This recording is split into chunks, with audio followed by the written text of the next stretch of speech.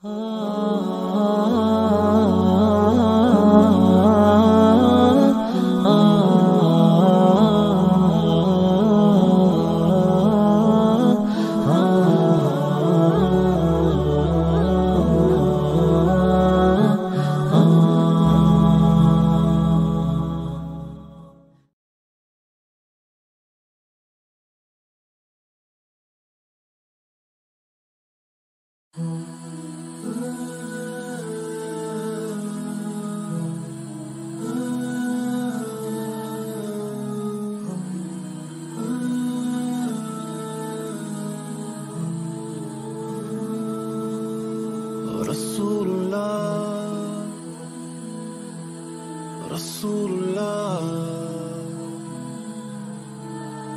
are the only one, the messenger. And when life gets hard, you know it can get hard sometimes. You are the only one I will follow till I die. Keep your sunnah inside my soul. Pray it stays with me till I get old. Though the times will keep on changing, hearts will still be craving peace inside their soul. So I will pray that Allah will keep me on the straight path, holding me close, I'll never stray back. Keeping it deep within my soul. Just wait for me to come home.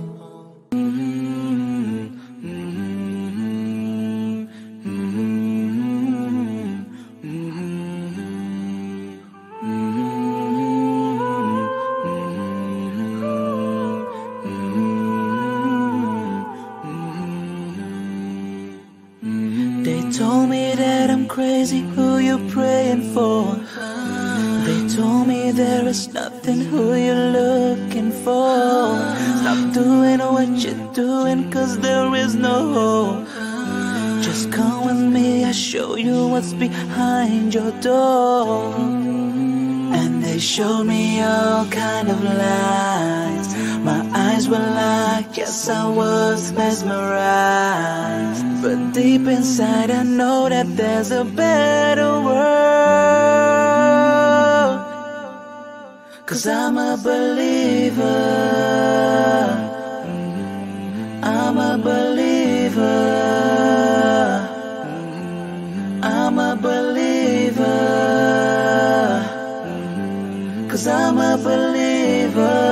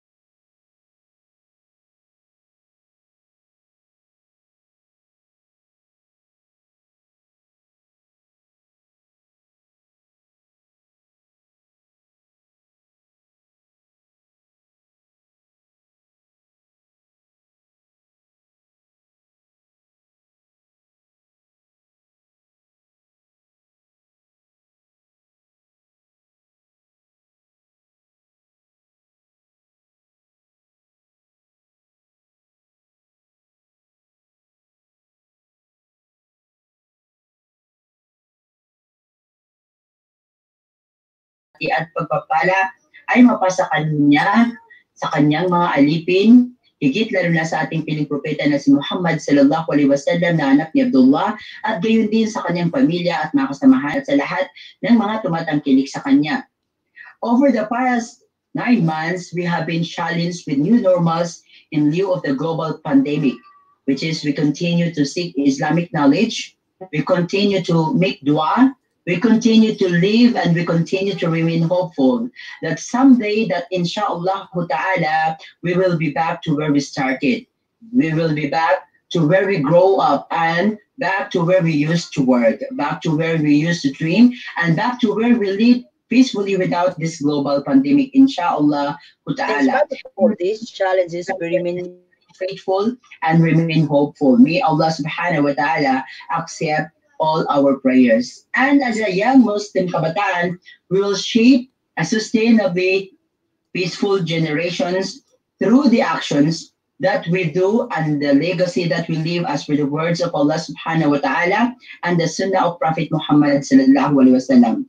Tonight, join us in our conversations on where do we Muslim Pinoy youth stand in the time of pandemic and crisis, with our former YCA Brilliant Students from the Philippines, live and KSA, with the Wasif, Jadoon, Reham Marohombsar, Neshrien Macawaris, Hayati, Salic Binaloy, Marjan Binaloy, Nizam Amerol, Yarah Sultan, Sahar Bantuas, and Sultan Bantuas, inshallah, tonight, with our very special guest, panelist, no other than our very own Ustad Sheikh Alimuddin Onofre, live from Makkah Al-Mukarramah. So inshallah ta'ala, let's have a preview, Ustad Alimuddin. Okay. Preview, but the problem is, okay, I think, wait.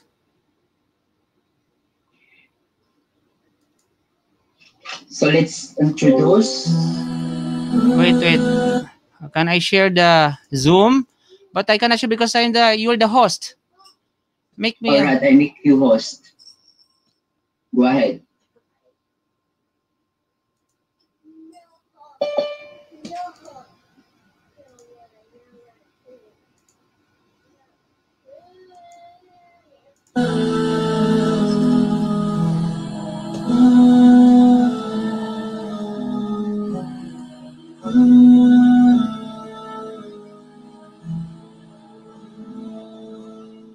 Assalamualaikum warahmatullahi wabarakatuh. My name is Hayati, and I have learned so much in YCA. Without YCA, I have no knowledge about Islam. Before I joined this YCA Youth Assembly, I was like very lost in what the truth about my religion is. Even I'm a child. It can get hard sometimes.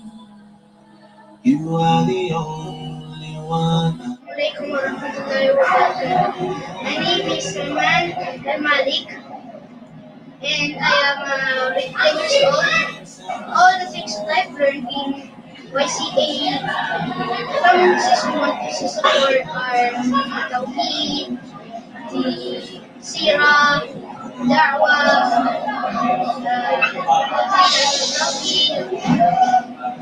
pillars of Islam, the articles of faith, the tajweed of the Quran. Straight back, keeping it deep within my soul.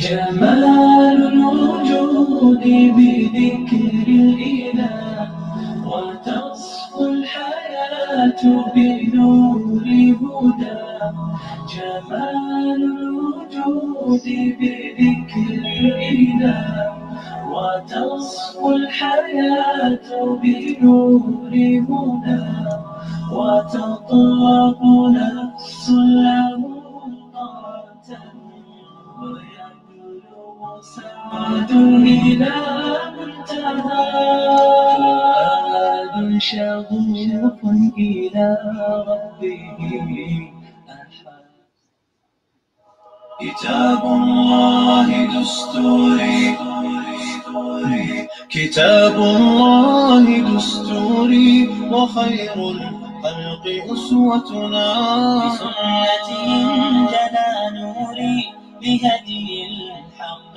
أرشدنا كتاب الله دستوري وخير الخلق أسوتنا بسنته جلا نوري بهدي الحق أرشدنا كتاب الله دستوري وخير الخلق أسوتنا بسنته جلا نوري بهدي الحق أرشدنا لزمت محاضن القرآن فذكر الله يسعدنا عرفنا إخوة الإيمان وللأخيار صحبتنا تميزنا بكل الفن وتجمعنا محبتنا وصدق القول نعرفه وخير الخلق يعرفنا تعالينا على الأحقاد مع المفقي تسامحنا. Okay, that's the problem. I'll make you host, okay? Okay. Mag-ano muna kayo, mag-hide muna kayo ng inyong mga face.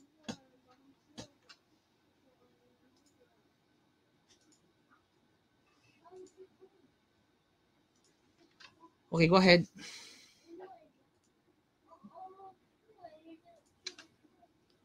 Okay na. Wait lang. StreamYard. Okay. Okay, nakita na. Alhamdulillah wa salatu wassalamu ala nabiyyina Muhammad wa ala alihi wa sahbihi ajmain, amma ba'd. Mga kapatid sa pananampalatayang Islam, tayo po ay nakatutok dito sa YCA Late Our Muslim Youth Speak, na kung saan mashallah, pasensya na sa mga kunting aberya sapagkat mashallah nagkakaroon tayo ng mga kunting technicalities.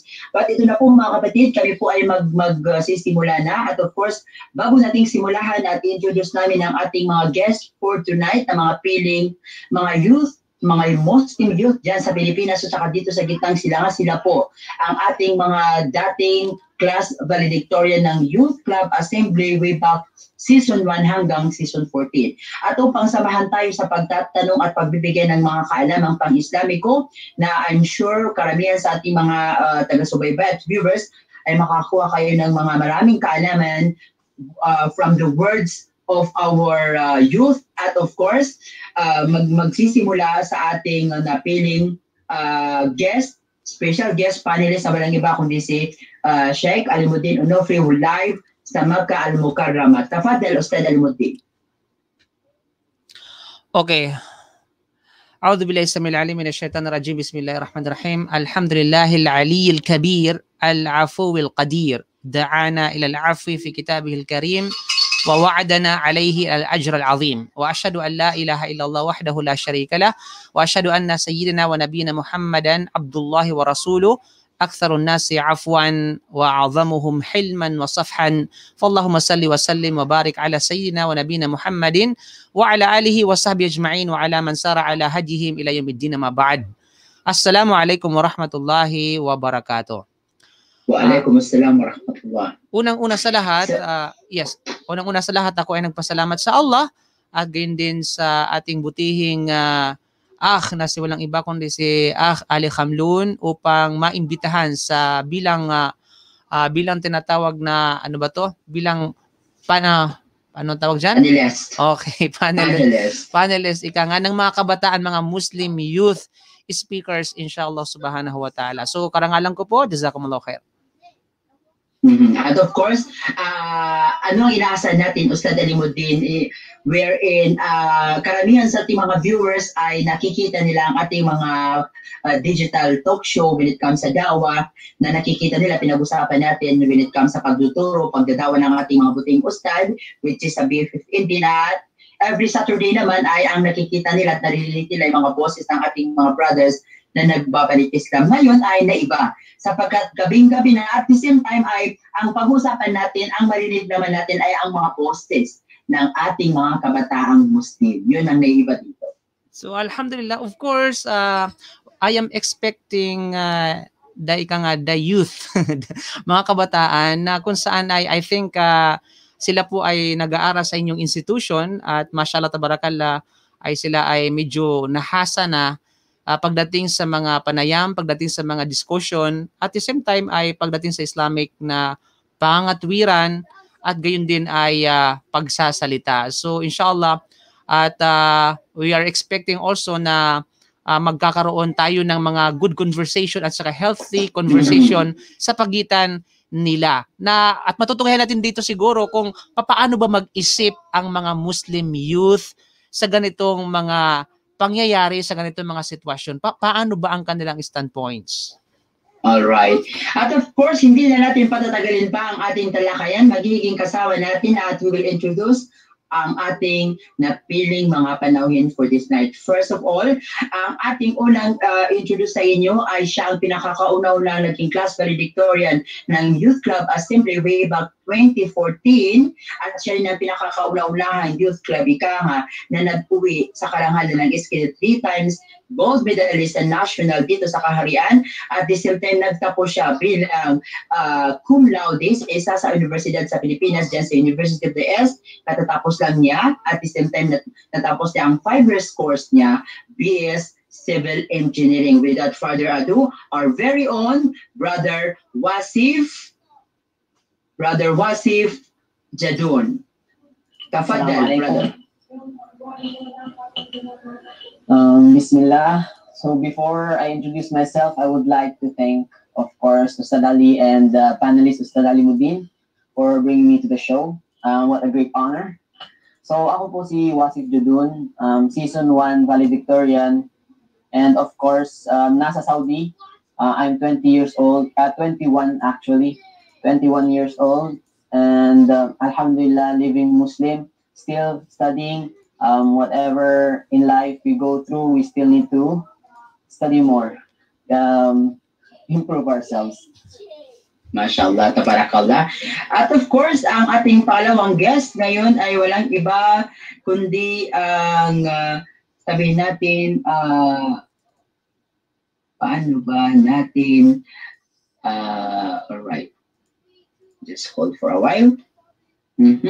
Ang ating pangalawang guest for tonight ay siya ay kasalukuyan nag-aaral sa Mapua University. Tingnan natin, inshallah, walang iba kundi ang dating class valedictorian, Season 8, walang iba kundi si Brother Sultan Bantuas. Tafadhal, akhi. Bismillahirrahmanirrahim. Firstly, I would like to thank Ustad Alimuddin and Ustad Ali for inviting me today to this talk show. First, I would like to introduce myself. I'm Sultan Bantuas, currently studying at Mapua University as a mechanical engineer. I'm 20 years old just recently, and I'm looking forward to our conversation right now. Thank you. Inshallah. And of course, isa sa ating mga guests for tonight also, ay siya ay nasa Pilipinas sa kasalukuyan. Mashallah, tabarakallah. Walang iba kundi ang isa sa ating former 3 times class valedictorian sa kanyang kapanahunan. Walang iba kundi si Ukhti Neshrien from Philippines. Neshrien?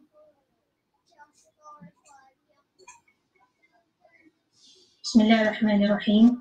Assalamualaikum warahmatullahi wabarakatuh. Magandang gabi po sa lahat ng mga manonood at tumatangkilik maging sa ating ustad at mga sheikh, brothers and sisters na kasama ngayon. Ako po si Neshrien Macawaris Amerol, 20 years old, taking up BS Psychology in Far Eastern University, Manila, a pioneer of YCA, Marjan. Mashallah, tabarakallah. At of course, sasamahan din tayo ng taga-Pilipinas din na siya rin ay nandoon sa Pilipinas ngayon. Mashallah, walang iba kundi si Ukhti Reham Marohombsar. Ukhti Reham, tafadhal.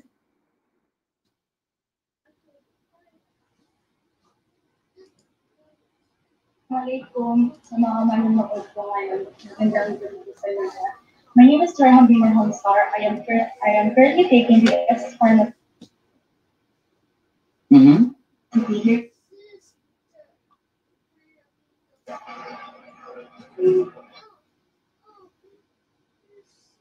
And to be invited.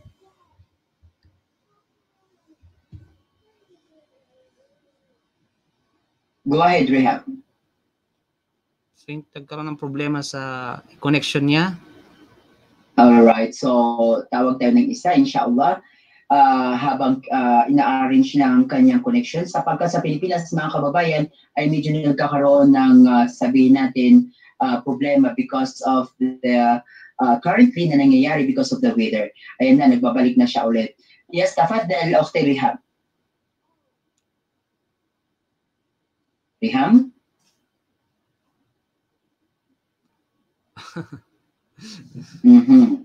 All right. So next is tatawagin natin, of course, mamaya balikan natin siya inshallah. Tatawagin natin ang isa rin sa dating class valedictorian, walang iba kundi si brother Marjan Binaloy. Marjan?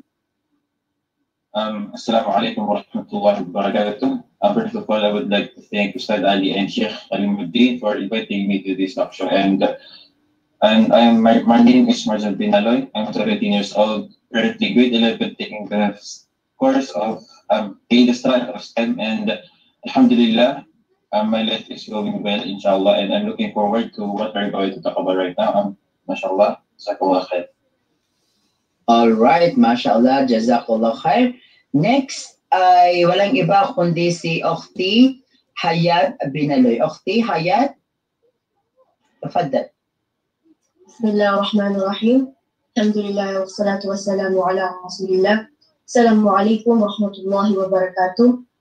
I'm Hayat Binaloy and I am 16 years old, currently in 10th grade, graduating in International Philippine School of Jeddah. And I am very grateful to be a part of this virtual conference. Thank you very much, Ustad Ali and Ustad Alimuddin.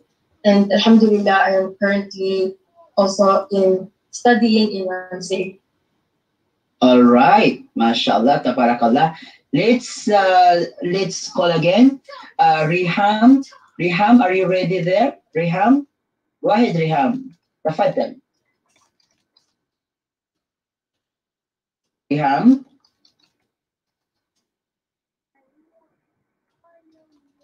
Rinig ka ni Reham.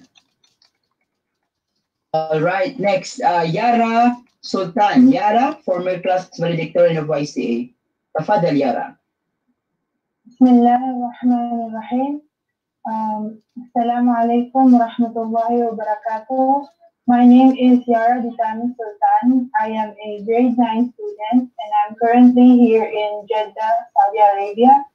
And I am very grateful to be a part of this talk show thanks to Ustad Ali and Sheikh Alimuddin. And that's all. Thank you. Mashallah, tabarakallah. And next, of course, walang iba kundi ang ating dating class valedictorian also, no other than Sahar Bantuas. Sahar, tafadhal. Assalamualaikum warahmatullahi wabarakatuh. My name is Sahar Bantuas. I am 17 years old, currently studying in International Philippine School in Jeddah, taking up STEM po. So, alhamdulillah po for this opportunity na makakapag-usap po tayo, catch up po sa time po ng pandemic, and shukran po Ustad for making this happen po. Mashallah. Next, bago natin tawagin ang pinakabata sa ating lahat, tawagin natin ulit si Reham. Reham, your internet is okay na? Reham. Tafadhal, Reham.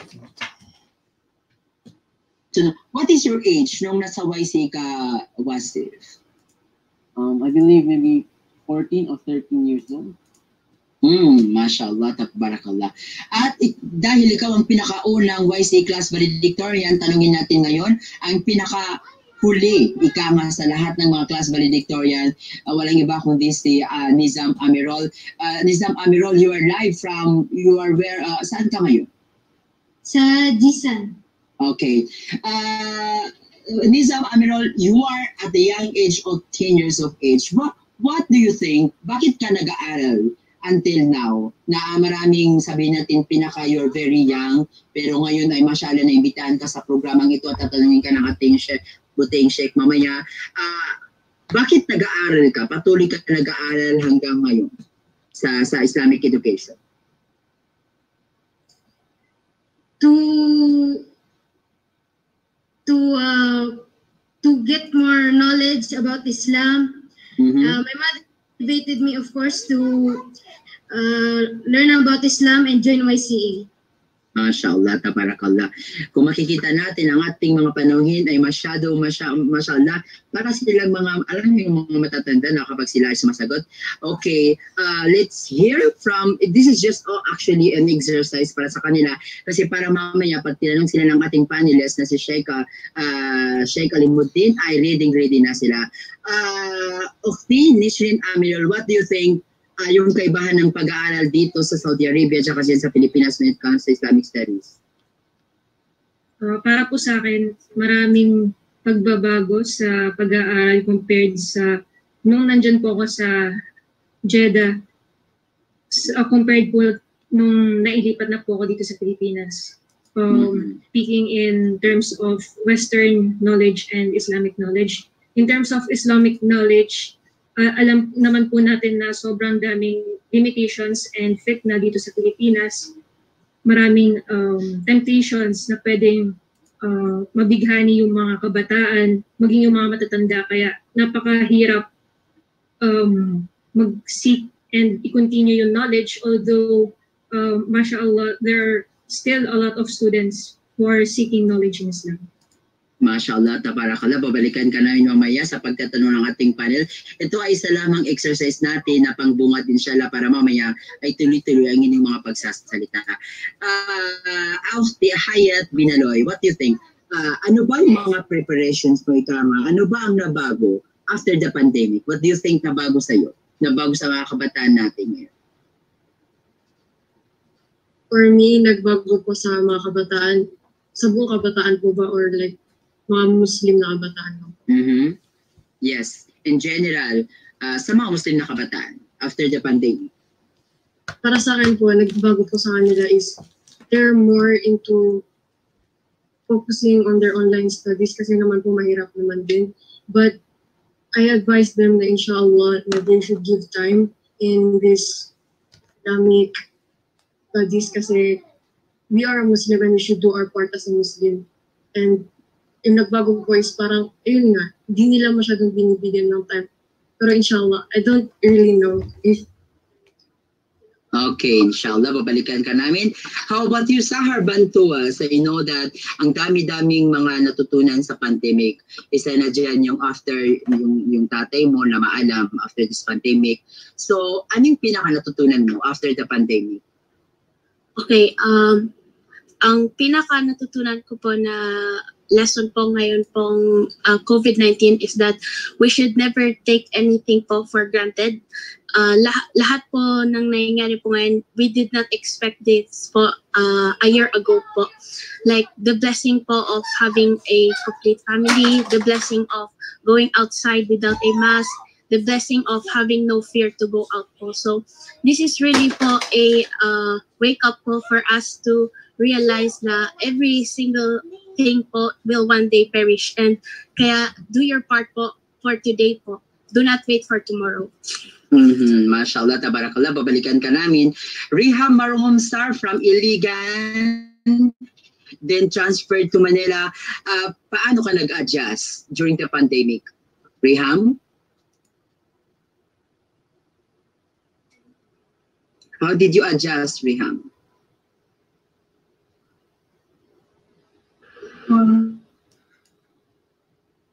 Go ahead. Law. All right, so let's try with another one. Yarah Sultan, how did you adjust after the pandemic? Because usually for how many years you've been studying here in abroad, at the same time, after all, nagkaroon ng pandemic, ano yung natutunan mo after the pandemic? Ang natutunan ko po nung nag-pandemic is hindi po dapat po inaalagaan po natin lahat ng mga bagay kahit hindi po dapat natin sila niti-take for granted. Like yung small things na yung paglabas po, ngayon hindi na po madali lumabas. So, dapat po alagaan po natin yung mga maliliit na bagay. And yung adjustment po, Hindi naman po masyado naging mahirap sa akin dahil po nasa Saudi po ako and I'm very grateful for that. Pero yung ano po mga parang hindi mas naging nag-focus po ako sa mga sa sarili ko and sa mga ano po mga pagsasalak po and gano'n. Mas naging religious po ako dahil po nag-quarantine. Yun po.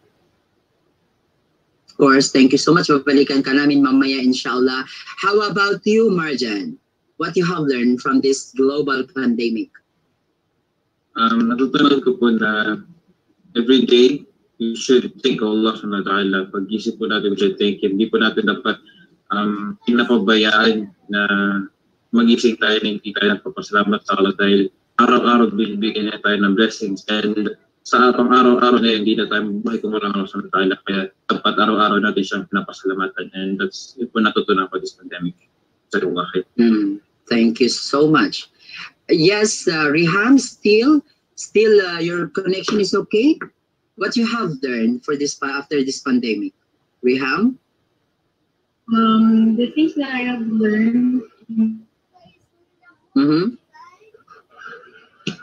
things. Go ahead. Should appreciate the things that surrounds us more. And all right, mashallah. Yes, thank you for your delightful message.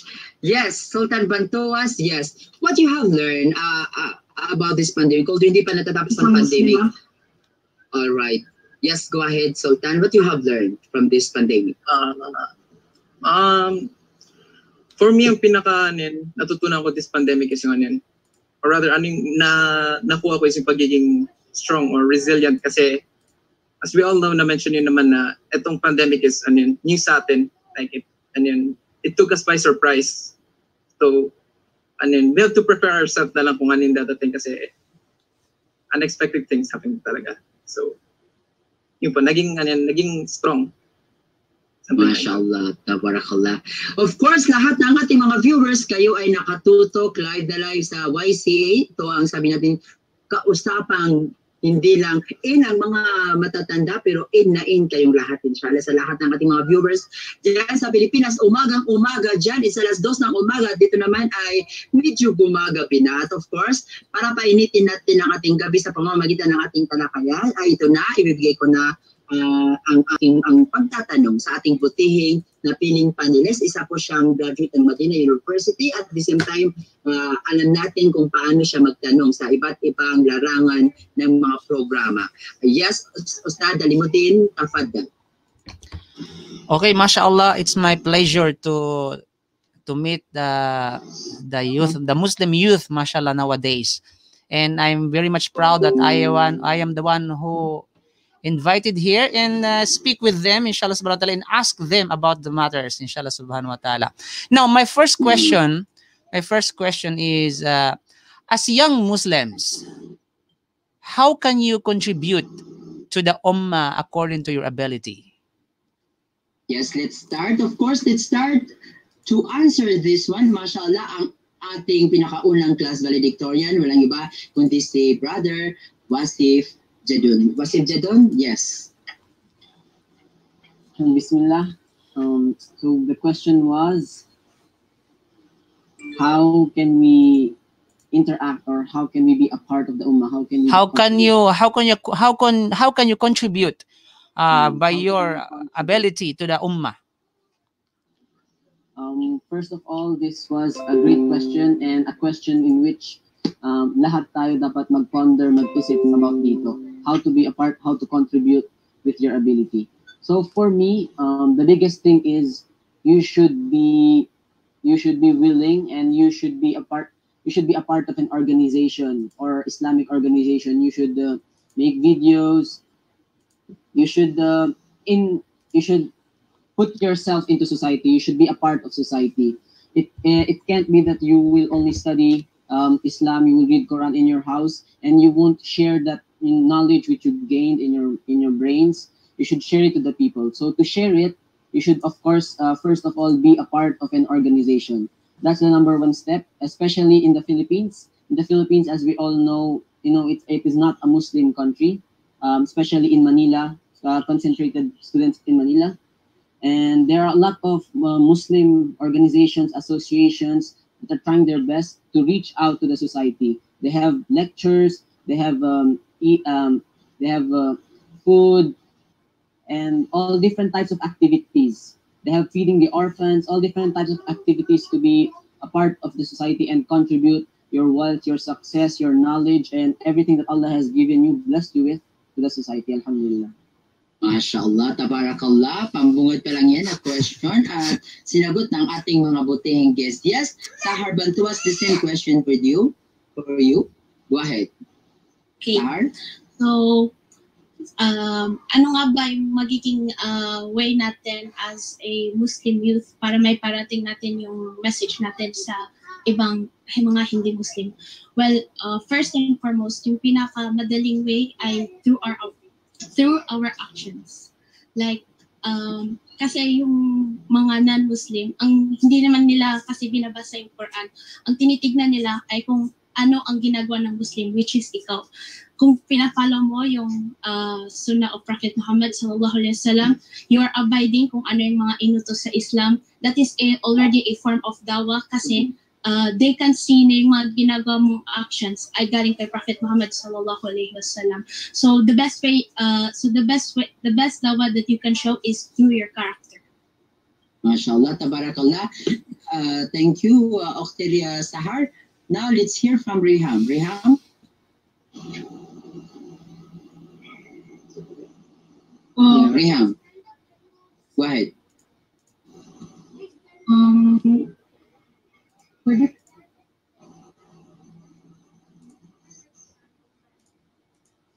Yes.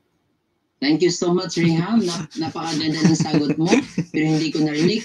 Yes, Hayat Binaloy. Go ahead. Bismillahirrahmanirrahim. So yung tanong po is, how can we contribute by our ability sa ummah during this pandemic? For me, first of all, we should think that we are all a part of one ummah, that our Prophet Muhammad sallallahu alaihi wasallam's ummah, and we should be a part of it and make our contribution to it. Wala natin isipin. And we should think that hindi lang tayo isang ummah, kundi parang pamilya na din natin lahat ng mga Muslim, mga brothers and sisters natin na we should be giving knowledge to kung anong meron tayo, kung anong binigay sa atin ni Allah. And we should give it to our fellow Muslims kasi nga dapat we should think about them. Hindi sila dapat na inisip natin na stranger lang.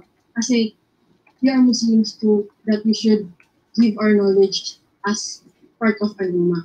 And now that we are locked in this pandemic, open na yung cellphone natin, open na yung internet, ang dami natin pwedeng ma-search. So we should search what's good and what's sahih and what's strong and search what we can do to contribute to our ummah. And of course, syempre, hindi tayo makalabas. Kaya we should make dua for those who need help from Allah kasi hindi tao lang tayo, and only Allah can help those who are really in need. MashaAllah, tabarakallah. Thank you, Ukhti Hayat. Let's hear from Yarah Sultan. Yarah, the same question from our panelists. How can you contribute to our ummah? How can I contribute to my ummah? Although as a youth, I'm not influential enough to start an organization, but I can join.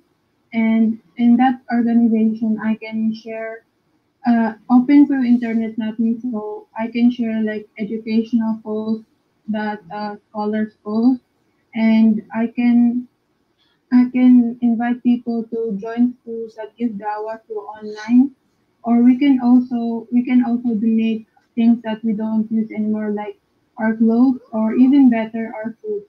And the best way to help people when far away from each other is prayer. MashaAllah, tabarakallah. Thank you for your very delightful answer. Yes, Marjan, the same question from our panelists. Sheikh Alimuddin, can you repeat your question again? Okay, my question is, as a young Muslim, how can you contribute your ability to the ummah? Thank you for that very wonderful question. For me, the one thing that I can share to the Ummah is that knowledge or ilm, it is not just mere narration or sinasabi lang siya ng basta-basta. Knowledge or ilm is something, is a light that Allah places in your heart. And sinabi ng Prophet Muhammad sallallahu alaihi wasallam, whoever guides someone to good will receive the same amount of reward for the one who does that. So, kung ano man yung mabubuti na binibigay natin o kala mo na binibigay natin sa ibang tao, hindi rin lang natatanggap natin. So, ang contribution na binibigay is that yung kaalaman na alam ko na lahat ng mga kabataan na Muslim o lahat ng Muslim ay may makukuha silang mabuti dito sa kaalaman na ito sa Kuwait. Jazakallah khair. Let's hear from Neshrien. Same question, Neshrien.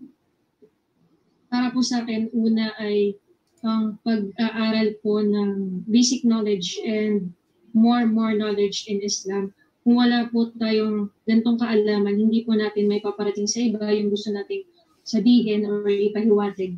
Pagkatapos po ng pag-aaral, hindi kailangan na magsabi tayo or we utter words. Pwede po nating ipakita ang ating intention or character by actions, and I think that is the best way para maipakita natin sa ibang tao kung ano talaga tayong mga Muslim and kung ano yung gusto nating ipakita sa kanila. Thank you. Same question, Sultan Bantuas. Go ahead. Bismillahirrahmanirrahim. For me naman po, I think there are a lot of means para makatulong ka sa ummah. Firstly, we have social media. We can share knowledge.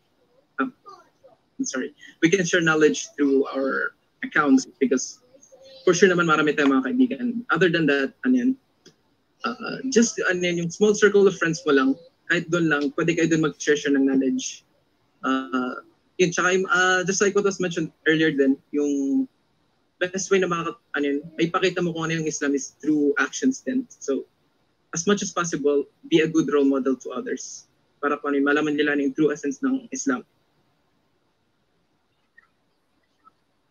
All right, mashallah, tabarakallah.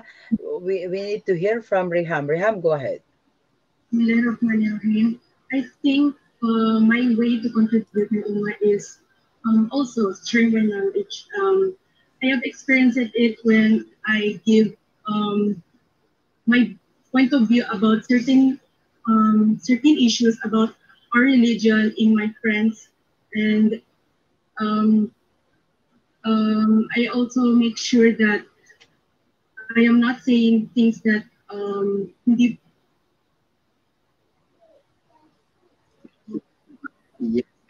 Mashallah, yes, very well said. Mashallah, tabarakallah. How about our very young Nizam Amerol? Go ahead, Nizam. At my young age, I can contribute to be a role model to my classmates and friends. And I can continue seeking knowledge for my guidance. Mashallah, very well said. Yeah. Mashallah, very well said. Yes, Ustad Alimuddin, yung unang katanungan mo ay ating mga guest at mashallah, tabarakallah.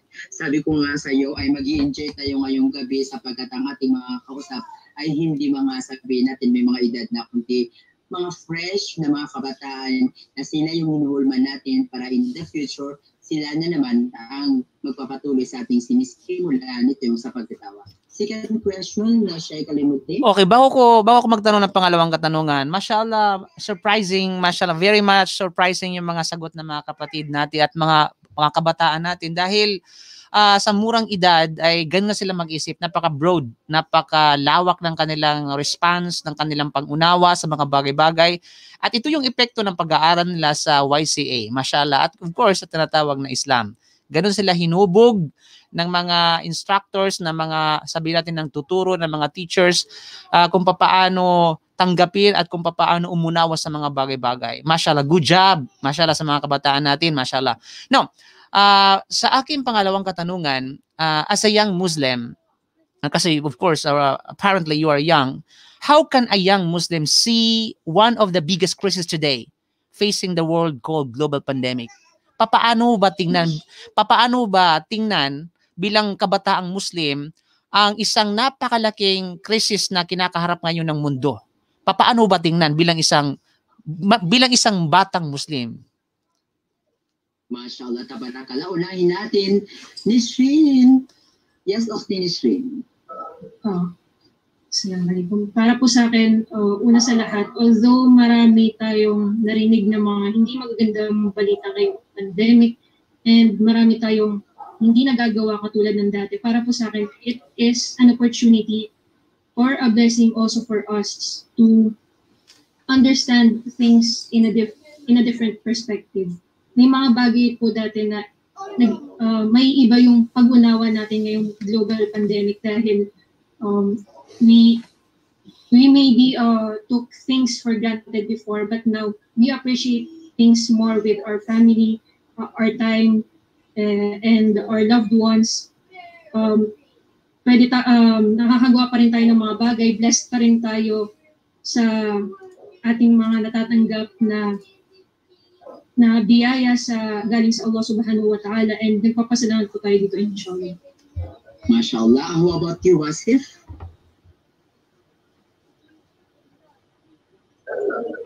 Yes, bismillah. What is your question, Alimuddin? Again, Sheikh Alimuddin. Okay, my question is, as a young Muslim, how can a young Muslim see one of the biggest crises today facing the world called global pandemic? So how do we view the pandemic? Yes. As a Muslim, as a young Muslim. Before I say anything, I know that this pandemic has been tough. Mahirap ito kasi maraming tao, they lost a loved one. I have known some of my friends that actually lost a loved one in their life. So it is not easy, it is painful. But throughout the journey, in every negative, there is also a positive. It depends on how you view a certain thing or objective. For me, you can view it in a positive way without neglecting, of course, that some people some people have lost lives. We pray for them, all the Muslims, and to say question. All right, so inshallah, babalikan ka namin, inshallah. How about you, Reham Marohombsar? Reham? Hello po. Yes. Hello po. Yes, narinig ka namin. I view this pandemic. This will also serve as Mashallah. Yes, mashallah, tabarakallah. Thank you for the very dark message, actually. But of course, yes, Sultan Bantuas, go ahead. What is your answer? Pwede po ba ulit yung question? Okay, may Sheikh Alimuddin. Okay, may question bilang kabataang Muslim, paano ba tingnan ang isa sa mga napakalaking krisis ngayon na kinakaharap ng buong mundo, na kung saan ito yung tinatawag na global pandemic? Bismillahirrahmanirrahim. For me po, dahil dito sa global pandemic, as we all know, nag-lockdown naman lahat tayo. We were all inclined to stay at homes kasi it's not safe outside. So we can take that as an opportunity to self-reflect. We have all the time kasi you just stay at home. You can consider it as your me time. So you can question yourself. You can review more about Islam and the like. Mga ganun. So it's like to recharge your faith, something like that. Mashallah. Mashallah, tabarakallah. How about your sister, Sahar Bantuas? The sister of Sultan Bantuas. Go ahead, Sahar. So, as a Muslims po, how will we view this COVID-19 pandemic po? So, the answer po is, there is no easy solution po. We have to realize po, or we have to realize po kung ano po talaga yung itinuro po sa Islam. which is dito po sa dunya po, dito po sa world, sure po talaga na dadaan po tayo sa mga hardships po sa life natin. May mga obstacles po na magte-test po sa faith natin. Pero po, dapat po hindi po to maging hindrance para po ma-focus ka po sa goal po which is to worship Allah subhanahu wa ta'ala. Kasi po, sinasabi po sa Quran, verily, with every hardship comes ease. So, hindi po sinabi na walang hardship na dadaan sa buhay natin. Kundi, mayroong hardship na dadaan talaga at we have to ask Allah subhanahu wa ta'ala for His help to face it po. Kasi tao lang po tayo, hindi po natin kinakaya po yung mga dumadaan po sa buhay natin. MashaAllah, very well said. And now let's hear from Marjan Binaloy. The same question from Sheikh Alimuddin. Go ahead, Marjan. So this pandemic, nakikita ko po siya or I view it as a sign po na magbalik loob po tayo sa Allah subhanahu wa ta'ala dahil nakikita po naman natin na kahit sa panahon po na ito, before rin po ng pandemic or anything, hindi naman po sa lahat pero karamihan po ng mga tao or mga kabataan rin ay nawala na po sila sa landas at ito ay isa sa mga sign na pinakita ng Allah ta'ala na ay magbalik loob. Kaya nagkaroon din ng mga lockdown, mga quarantine, para magkaroon tayo ng oras para makapagbalik loob tayo sa Allah ta'ala, makapagbasal tayo, makapagtikil, at patuloy natin na alalahin ang Allah subhanahu wa ta'ala. MashaAllah, tabarakallah. How about your sister Marjan? Hayat Binaloy. Same question from our panelist, Sheikh Alimuddin. Go ahead. Bismillahirrahmanirrahim. So, I view this large crisis as a big reminder because sabi nga ng isa sa atin na ang dami nang nawawalan ng mga loved ones, ang dami nang nawalan ng buhay. At it's a big reminder kasi we don't know whether one of us or one of our loved ones would be makuha na din. So it's a big reminder to have more faith and yun nga, recharge our faith kasi we really don't know what would happen to us, our qadr, and we should hope for the better good and not see this year as a bad, like, hindi natin dapat isipin na itong year na ito ay isang malas or whatever. We should think this as an opportunity kasi ang dami nating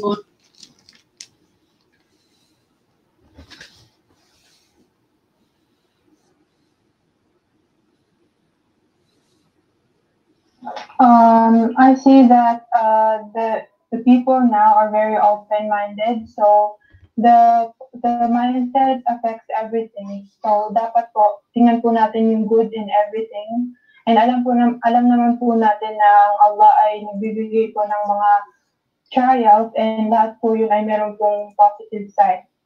So as a youth, I view this pandemic as a time to self-reflect and do more dhikr and yun po, give time to focus on your faith and yourself para po kung dumating man po sa atin yung time natin maging worth yun po yung mga dhikr po.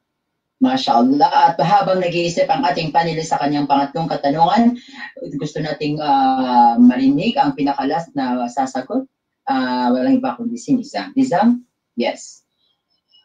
As a young Muslim youth po, para sa akin, ito ay isang pagsubok sa lahat regardless of your religion.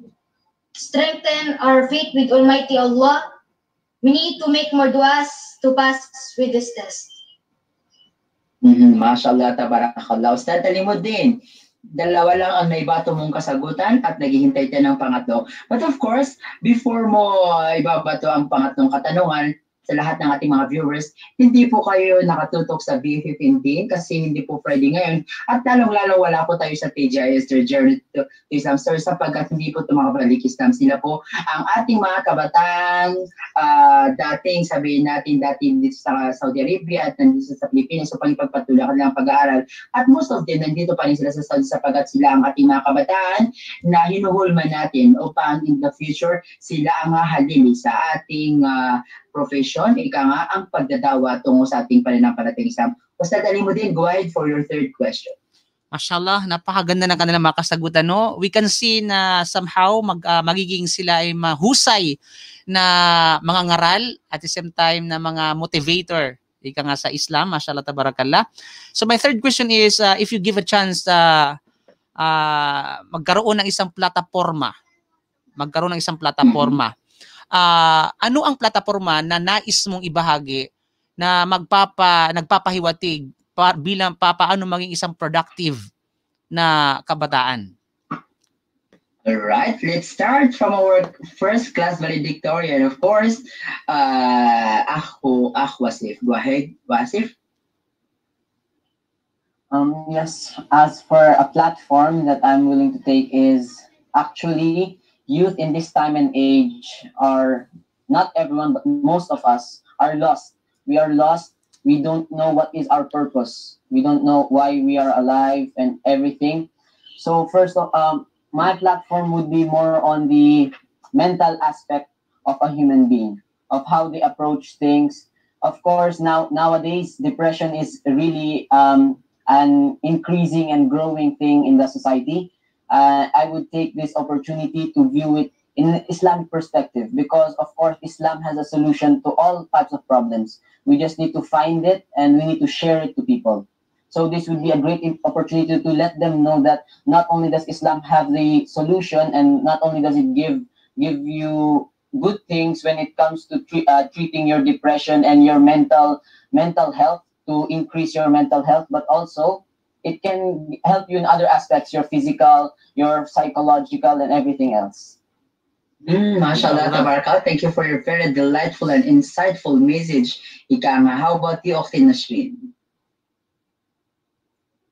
Para po sa akin, timely din po na yun po yung na-discuss niya. Since my course is BS Psychology, inshallah in the future, I want to link my future profession with my deen, which is Islam. I want to help those who are confused both in Islamic way and both in with their mindset when it comes to this dunya and in terms of the akhirah. MashaAllah, tabarakallah. How about you, Reham? Reham Marohombsar. MashaAllah, tabarakallah. Very good sa internet. Mag-internet na kayo ng glow. Ika nga. Yes, Hayat Binaloy. Hayat, go ahead. Hayat? Bismillahirrahmanirrahim.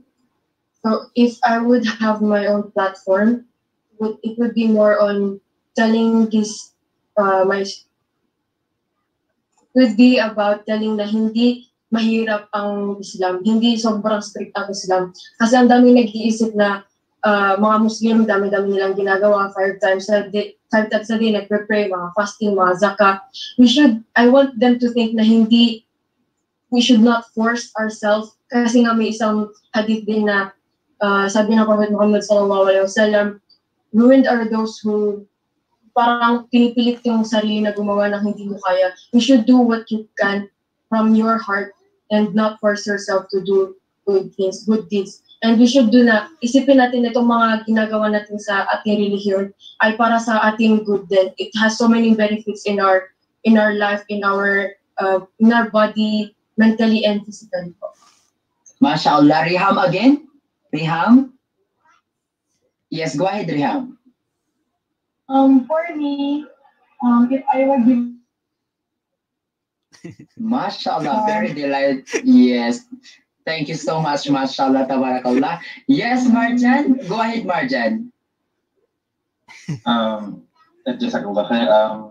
If I were to be given a platform, gusto ko ito po maging more on sa tafsir po ng Quran. Since dito po sa bahay, mostly po, tinuturuan ko na rin po. I'm sharing the tafsir of the Quran to my family every after Fajr. And I would like to widen that po in the future if I was to be given that platform. Kasi po, ang tafsir po ng Quran, importante rin po siya. It's not just talking about yung meaning niya, but more on its commentary about what the sheikhs think about it, ano po yung mga insights nila. And importante po rin para mas maintindihan po natin, magkaroon tayo ng in-depth knowledge about what the Quran really is trying to say. And with that, mas malaki mo ko natin beneficio, and yun nga, with that benefit, we can share it to other people. MashaAllah, tabarakallah. Yes, Sultan. To be given a platform, I mean, I think for me po, magiging main focus na is to clear misconceptions about Islam kasi po ngayon po kasi very rampant yung mga misconception about Islam kasi when we hear majority of the people, when they hear the word Muslim, it's directly linked to something bad, terrorists, something like that. So my plan is to open their eyes kung ano yung true message ng Islam, to erase the misconceptions. Ganun po.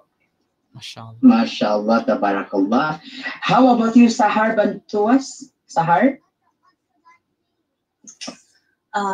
If I were given a chance po to have a platform, inshallah, if Allah subhanahu wa ta'ala wills, I would like also po, I would like to also build po a madrasa po kung saan po tinuturo po yung mga basic knowledge. Kasi for me po, it is very essential po talaga na maituro po yung basic knowledge po sa mga Muslim, sa mga batang Muslim po kasi nagdaan din po ako dyan na wala po talaga akong idea kung ano yung Islam. May mga times po na nagtatanong, bakit ganyan, bakit ganito, na hindi ko po alam yung rason po. Na I have realized po na the importance po of studying in a madrasa po where tinuturo po yung mga misconceptions na yun nga po yung nasabi po ng iba na hindi palagi haram ito, haram ganyan kasi lahat po ng bagay na inutos sa Islam gina-push ng harap dahil alam po ng Allah subhanahu wa ta'ala na hindi po yan mabuti sa atin. Very well said. How about you, Yarah?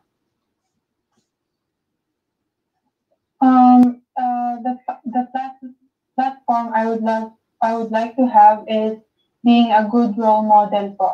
I want to be the one that people look up to, and I want to show people kindness para po malaman po nila na Islam is about peace and it's not about terrorism, para po maintindihan nila na ang mali po yung perception nila sa mga Muslim na hindi po sila, parang puro po sila mga prayer, ganun. So, para po malaman ng ibang tao na ang Islam ay about peace po. Yun po. MashaAllah. How about you, Nizam Amerol? Go ahead, Nizam. For me po, inshallah, I can focus in joining organizations and inspire others as well by making dawah such as helping them understand about Islam as a whole, our purpose in life and our intentions, what we care about and what we want to do for our ummah. All right, mashallah. How about you, Alimuddin Ilyas? What do you think? What is your platform if you're giving a chance to bring this platform to the United Nations and facing a lot of lawmakers in the United Nations, and you will deliver a speech, a platform, a dawah platform to all non-Muslims? What is that message? No, I'm just joking because I know that you are the one who will ask us the questions. What is your fourth question, Sheikh Alimuddin? Okay, of course, before I go to third question, I think fourth or third. It's the third. It's a fourth question. Third. Fourth question. Fourth, yes. Okay, mashallah. I was so shocked and amazed kung paano mag-response yung mga kapatid, mag-response yung mga kabataan, mashallah, tabarakallah. Di ba? Sa ganong edad, sa ganong murang edad, mashallah. May Allah guide you and of course provide you and also give you more knowledge about Islam. Okay. Bakit wait, yung boses ko It's okay. Wait.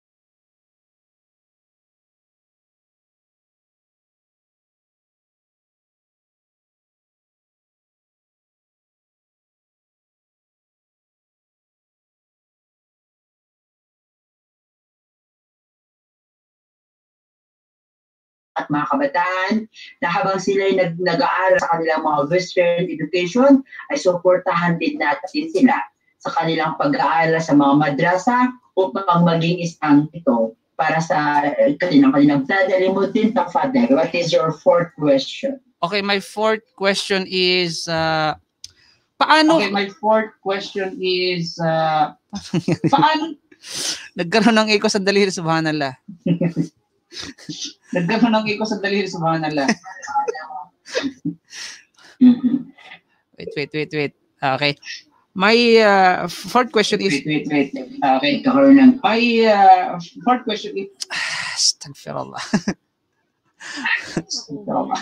Paano yun? Nagkakaroon ng echo? Okay na? Okay na to ata. Okay na? Okay na. Okay na to ata. Okay. Paano ka maging isang... Astagfirullah. Wait lang, na-distract ako sa ano ko. Nagkakaroon ng ano eh, wait lang. Sinsika, ikaw muna magtanong.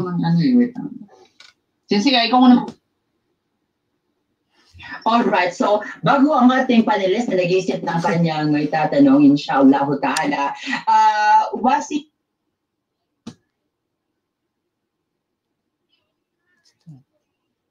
University of Jeddah because you since are the first years na pag-aaral sa Philippines after you pursue sabihin natin from pagpatulang yung 5 years college mo, what do you think yung pagkakaiba ng sabihin natin, kasi dito ay pinapasama ko kayo sa mga dawan natin sa labas kapag may mga dawa kami, namimigay tayo ng mga pamphlets, nagdadawa tayo sa mga non-Muslims, pinapasama ko kayo. Of course, kasali niya yung libre package doon yung kainan ni Kanga.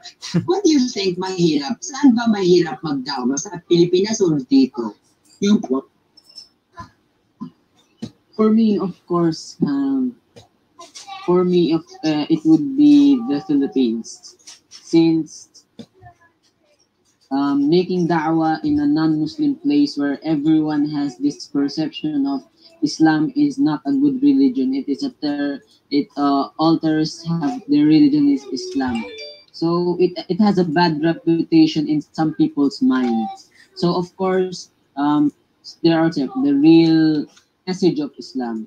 So making da'wah to those type of people, it would be, of course, giving you difficulties and would be tough. Here naman in Jeddah, meron naman ganun tao, pero mostly dito kasi is mga Muslim. If you are a Muslim, you are a born Muslim, medyo alam mo na yung mga ways ng Islam, it is easy to guide, to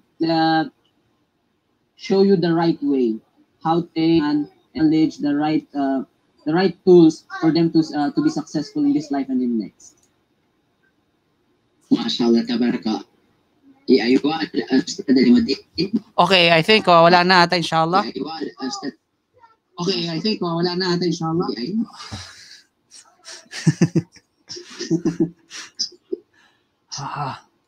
Okay. Siguro ito na. Okay na? Okay. I think sandali lang, ha? Subhanallah. Right. What do you think, Nizam Amerol? Ano yung sa tingin mo sa mga katulad mong mga kabataan na hindi nag-aaral sa madrasa, pero ikaw kahit nag-aaral pero pinipilit mo pa rin mag-aaral sa madrasa? What do you think yung age para sa iyo? I mean what do you mean the age, yung benefits sa iyo compare sa mga katulad mong mga ka-age mo na hindi nag-aaral sa madrasa? Para sa mga nakikinig na mga nanay at mga nakikinig na mga kabataan, ano yung meron sa pag-aaral sa Islam na hindi ginagawa ng mga katulad mong nakamute ka? Nagagayad ko po ang sarili ko sa pag-iwas ng mga masasamang gawain tulad ng mga innovation o bida.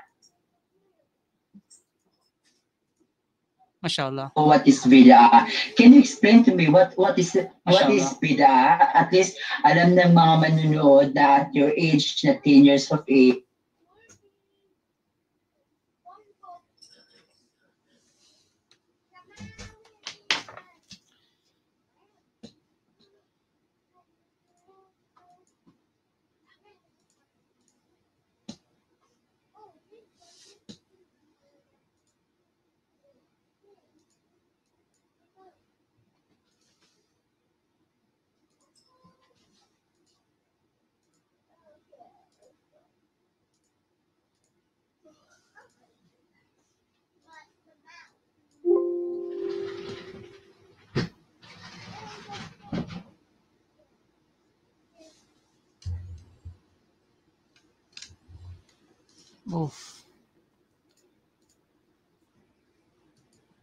Ay hindi sabihin natin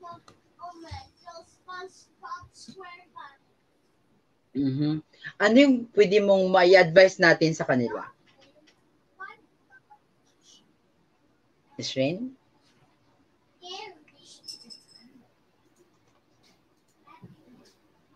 Sa Pilipinas, maraming temptation na lumayo sa landas ng Islam. Nasa kabataan, nasa atin na po yun kung paano natin pataasin yung ating pananampalataya kay Allah subhanahu wa ta'ala. Nagabayan na tayo ng ating magulang at ng mga ustad at mga ulama kung ano ang nararapat gawin. Kaya palakasin lamang natin ang ating iman at patatagin ang ating loob na kahit napakaraming fitna sa ating paligid, magawa pa rin natin yung tama. Now, how about Reham?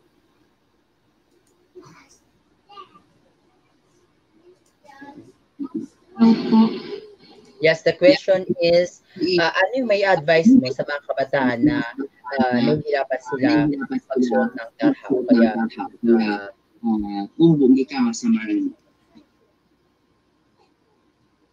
Para po sa akin, ang may advice ko po sa mga tao po, nahihirapan pong magsuot po ng kanilang hijab po, ay hindi ko intention lang po talaga.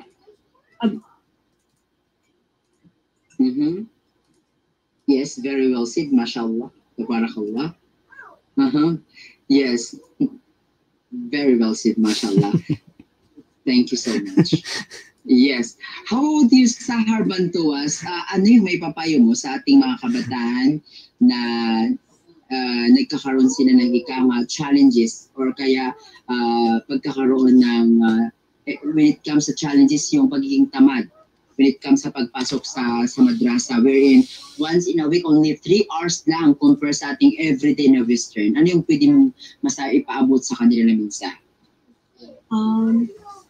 Siguro po yung may papayo ko po sa kanila ay ang dapat bigyan po ng oras yung lahat ng bagay po. Kasi po siguro po marami pong kabataan ngayon na sinasabi nila na marami silang gawa. May homeworks ako, may sit ako. Pero ang totoo po dito po sa buhay natin ay never po tayo magkakaroon ng free time. Kung gusto po natin bigyan ng prioridad ang isang bagay, bibigyan po natin ng prioridad. Yung buhay po natin ay hindi po garantisado. Kaya po, each moment of your life po, you always have to seek knowledge kasi you do not know what state will you die on. Mashallah, narinig mo yung Sultan, mashallah. Of course, ang ating panelist, ito na, magtatanong na ang ating panelist, Sheikh Kalimuddin, go ahead. Okay, pasensya na po kayo kasi mahirap maging isang panelist at the same time director. Okay? Director. Okay, isa sa mga katanungan ko ay hindi naman ito mahirap, pero inshallah naway masagot ninyo inshallah ng tama. At ito ay nangyari din kasi bilang mga kabataan ay tayo ay sinasabi nga nila na tayo ay pag-asa ng bayan, di ba? Pero paano ka maging isang mabuting huwaran bilang kabataan sa isang nakakatanda na nanatili pa rin yung paggalang? Kasi halimbawa, may mga matatanda na pasaway, may mga matatanda na hindi sumusunod sa Islam. Now, papaano ka maging isang mabuting halimbawa sa kanila na natili pa rin yung respeto mo sa kanila? Yes, Neshrien. Ayun, para po sa akin, napakahalaga nga po ng pagrespeto. Maging matanda man yan or bata. Kailangan matuto tayong respetuhin lahat ng tao. Iba man ang kanilang identidad, age, race. Lahat po tayo ay entitled na respetuhin ang isa't isa. And para po sa akin, bukod sa ating purpose sa buhay na sambahin ng Allah subhanahu wa ta'ala, may purpose din po tayo na respetuhin yung mga creatures na nilikha niya.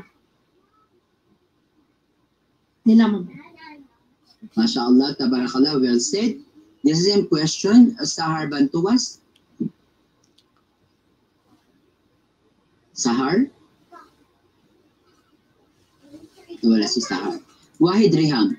The same question, Reham. Reham?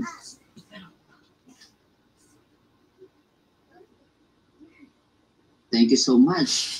Yes, Hayat Binaloy. Hayat Binaloy, the same question. I think andyan si Reham. Yes, Hayat. Bismillahirrahmanirrahim. So, para po maging isang mabuting halimbawa sa mga mas nakakatanda na sa akin, but with still respect, I would must have patience or sabor.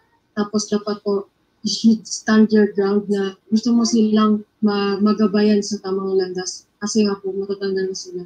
And you should still have respect, pero stand your ground and have sabor, and you should do it by actions at hindi, wag silang taasan ng boses kung hindi man sila like gustong gumawa ng something for themselves. MashaAllah, very well said. Wasif, go ahead. Para sa akin, naniniwala ako sa kasabihan na action speaks louder than words. So for you to show a person na what you are doing is right and you want to show them the real way to success, you need to show them through your actions. So first actions that will show them, that will soften their heart, that will let them see now what he is doing is good. So they will also entertain your idea or whatever you are trying to say. Other than that, of course, another thing is patience. Some, of course, older people, they have the mindset of we are older than you. We know what's right. You can't tell us what to do. So hindi mo pwedeng sabihin sa akin kung anong dapat kong gawin. So you just have to be patient and pray to Allah na Allah soften their hearts and let them get the required knowledge and let them succeed, inshallah. MashaAllah. Reham, it's your turn, Reham. Reham? Sa Pilipinas ay alas 2 na ng umaga. Reham? MashaAllah, tabarakallah. Yes, MashaAllah. I think ako lang nakakauna sa sinabi niya. Very delightful. MashaAllah, tabarakallah. Yarah Sultan, go ahead. Pwede pong pakiulit yung question. Panelists, please repeat your question. Okay, ang tanong ko po ay bilang kabataan, papaano ka maging isang mabuting halimbawa ng isang nakakatanda sa iyo na nanatili pa rin yung respeto mo sa kanya? Bilang bata po, dapat po malaki po yung respeto natin sa matanda. So, ang magandang way po na ipakita po sa kanya na meron po silang pagkakamali is ipakita po natin sa kanila kung ano po yung tamang gawin. At kung hindi po nila ito maintindihan or hindi po sila naniniwala, i-explain po natin sa kanila to in a humble way para po maintindihan po nila and siguro po maglalambot po yung puso nila at yun po, gagawin po nila. How about you, Marjan? Bismillahirrahmanirrahim. Isa sa trait ng Prophet Muhammad sallallahu alaihi wasallam is that isa sa hadith ay sinabi ng Prophet Muhammad sallallahu alaihi wasallam none of you will believe until you love for your brother what you love for yourself. So dito, ibig sabihin, this pertains to the Sunnah of Prophet Muhammad of him having empathy. Ang empathy po, ito po yung pagkakaroon ng, let's say, putting your feet on the shoes of others. So dito, mararamdaman mo yung kung ano yung nararamdaman nila. And in order for myself as I used to correct older people, still having respect for them, is that dapat alamin ko kung ano yung magiging mararamdaman nila kung sabihan ko sila sa kanila pagkakamali. Kaya in this way, hindi ko sila mapagsasabihan na sa paraan na ayaw nila, tsaka sa paraan na maiintindihan nila. Mashallah, balikan natin si Reham muli for the third time. Reham, it's your time. Reham? Very well said again. Mashallah. How about yung Sahar? Sahar Bantuas, go ahead. So, bilang kabataan, paano po tayo magiging mabuting halimbawa po sa mga nakakatanda po sa respectful way po. So, one thing I can think po is when guiding other po, we should address it po in a soft manner. Hindi po dapat po ini-impose kasi po nakalagay naman po sa Quran na there shall be no compulsion in religion po. So, you should, kung may gusto ka pong guidance po na isang tao, i-address po siya in a respectful manner, no, regardless po of the age. It does not matter po kasi the main purpose of Islam is to give dawah po in a respectful manner po. Medyo kinabahan ang kanyang brother. Yes, Sultan. Nasagot mo ko kanina? Hindi pa, di ba? Go ahead, Sultan. Bismillahirrahmanirrahim. It has been mentioned a lot of time now, pero ulitin ko na lang yan. Huwag ka magpatalbog sa sister mo, magaling sumagot. Go ahead, Sultan. When dealing with sa mga nakakatanda, for me, the way I see it kasi is, pag matanda is, nakaprogram na sila, and meron na silang mindset na, tulad na mention kanina na, matanda sila, kaya alam nila kung ano yung tama. So, respect them, tapos, at the same time, dapat maging patient ka kasi for sure magiging how do I say it in a good way? Parang matigas si matigas na yung ulo nila, something like that po. Sorry sa language, pero yun po, dapat mas maging patient lang tayo sa kanila. Tapos, same action. I hope that you will do that in the future. Magkaroon ka ng children, magiging patient ka sa kanila. Kasi kung ano man ang ginawa mo, yun ang gagawin ng mga anak mo. Yes, Yarah Sultan. Wag mo akong tulugan, Yarah. Go ahead, Yarah. Nakasagot na po ako. Nakasagot ka na. So, sinagot mo talaga ako ngayon. Yes, Nizam Amerol, please, go ahead. Pakiulit, panelist na siya kalimutin your question to our very young and energetic guest. Okay, my question is, papaano ka maging isang magandang halimbawa sa isang nakakatanda sa'yo na natili pa rin yung respect manner?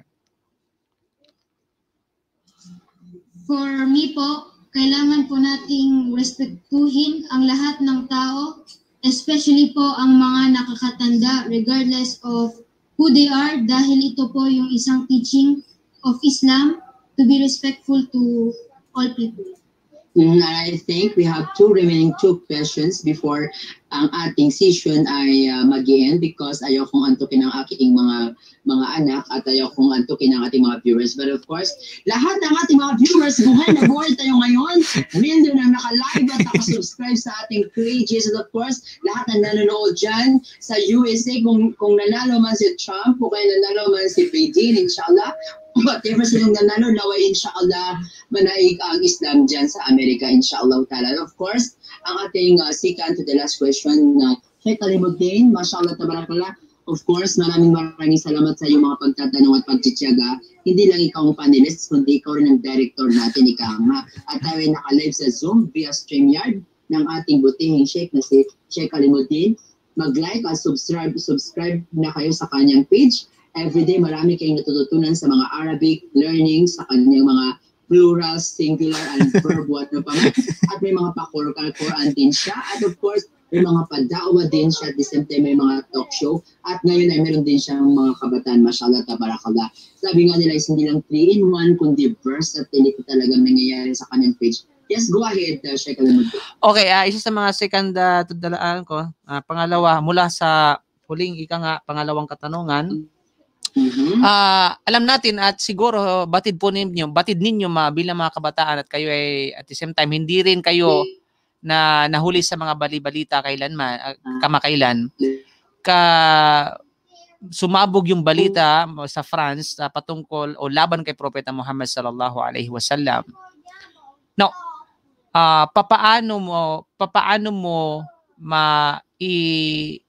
maipaliwanag sa mga tao, lalo pa sa mga kumakalaban sa Islam at maling pangunawa sa Islam, ang patungkol kay Propeta Muhammad sallallahu alaihi wasallam? Paano mo ipakilala si Propeta Muhammad sallallahu alaihi wasallam sa mga tao bilang mga kabataang Muslim? Yes, it's your turn, our first class valedictorian, Wasif. Go ahead. Yes, bismillah. So before we go to Prophet Muhammad sallallahu alaihi wasallam, first tayo mismo dapat alam natin yung sirah, alam natin yung history niya, alam natin kung anong pinagdaanan niya para when we say something, like we really know it. We're not saying it out.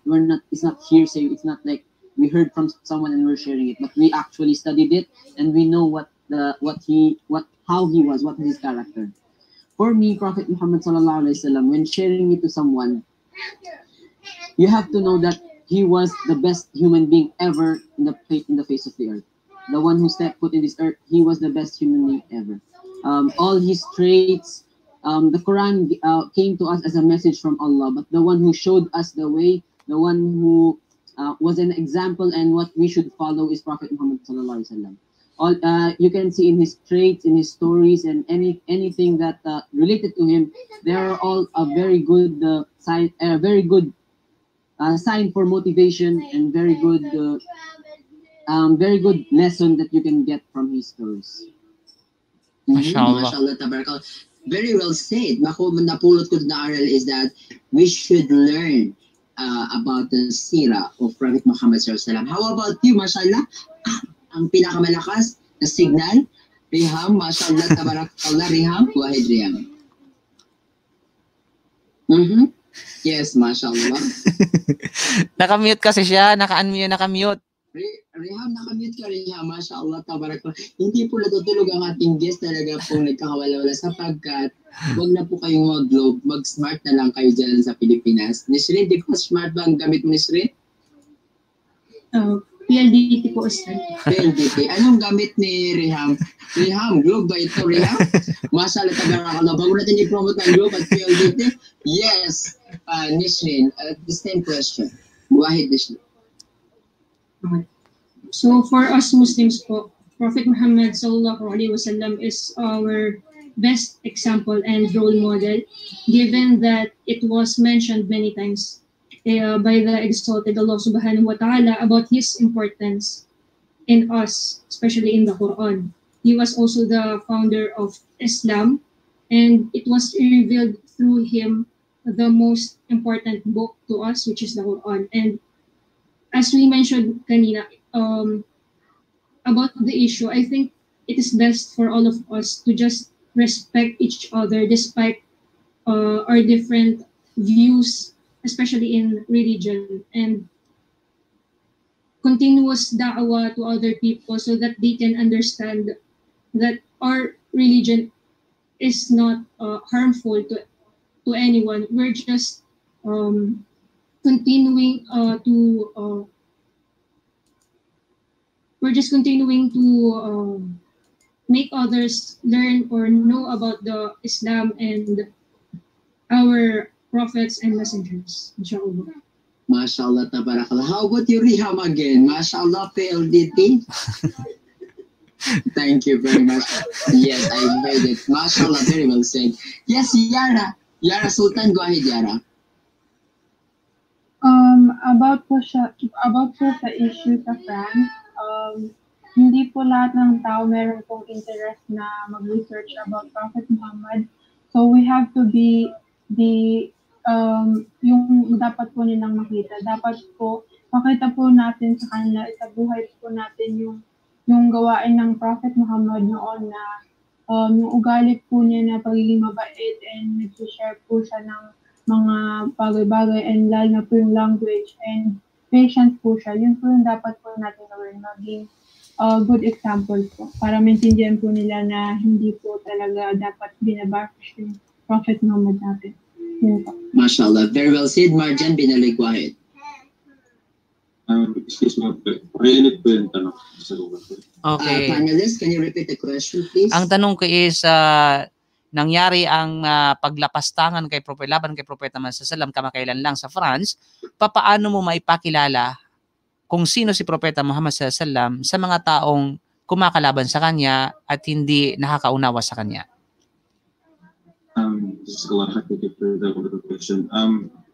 Sa ngayon, yung political protocol sa France, konti lang yung alam ko ng political ngunit ang madali po na paraan para po ituro sa mga tao doon. Para maiwasan po natin yung mga problema na ganun sa mga ganyan is that ang Propeta Muhammad SAW, siya po ay the best role model na sa sinabi na po ito ng Allah SWT sa Quran. At ang Propeta Muhammad SAW sa mga recent na pag-aralan ko is that ang Prophet Muhammad SAW, lahat na sinasabi niya is totoo at hindi siya nagsisinungaling. Siya po ay Sadiril Masduq. At may mga katibayan po ito, kasama na rin po yung mga sasabi niya na pinapayag niya yung pagmamahal nila sa Propeta at saka yung dahilan kung bakit ito. At ang Prophet Muhammad SAW, hindi po siya wala pong mali na mahanap sa kanya at lahat po ng mga ebidensya na maaari po nating masabi sa mga tao na yun, lahat na po din ibigay at obvious na po na hindi po dapat po pinaprotektahan natin ang Propeta Muhammad sallallahu. MashaAllah, tabaraka, very well said. How about you, Reham, again? Reham? Yeah, meron na. Bigyan ng chance. Bigyan siya ng chance. Okay. Go ahead. Ayan. MashaAllah. Mahina talaga yun. Huwag na po kayo mag-global PLDT na lang guys, inshallah. Yes, go ahead, MashaAllah. Very well said, Reham. You did your part, but your part is not good enough. Yes, go ahead, Sahar. Let's hear from you. So, sa recent po na nangyari po sa France po, wherein po nilalapas na nga po nila si Prophet Muhammad sallallahu alaihi wasallam. As a Muslim po, the one thing that I can do po is to share and convey the things that Prophet Muhammad sallallahu alaihi wasallam has taught us po. Kasi po, if you can search po in Google right now, the most influential person in the whole world po is Prophet Muhammad sallallahu alaihi wasallam. Millions po yung naniniwala po sa Islam. Isang tao po na nagkamali,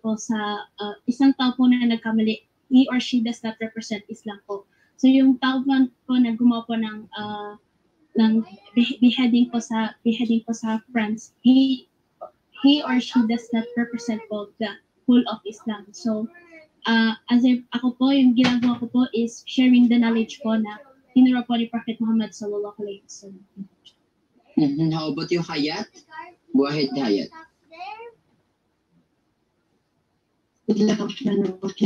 So for me to explain to those people na iba yung pag-iisip sa Prophet Muhammad sallallahu alaihi wasallam, first of all, may nakaaway po sa social media na sinasabi na yung Prophet Muhammad sallallahu alaihi wasallam, ang dami-dami na asawa, tapos nakasawa po siya na mas matanda sa kanya, mas bata sa kanya.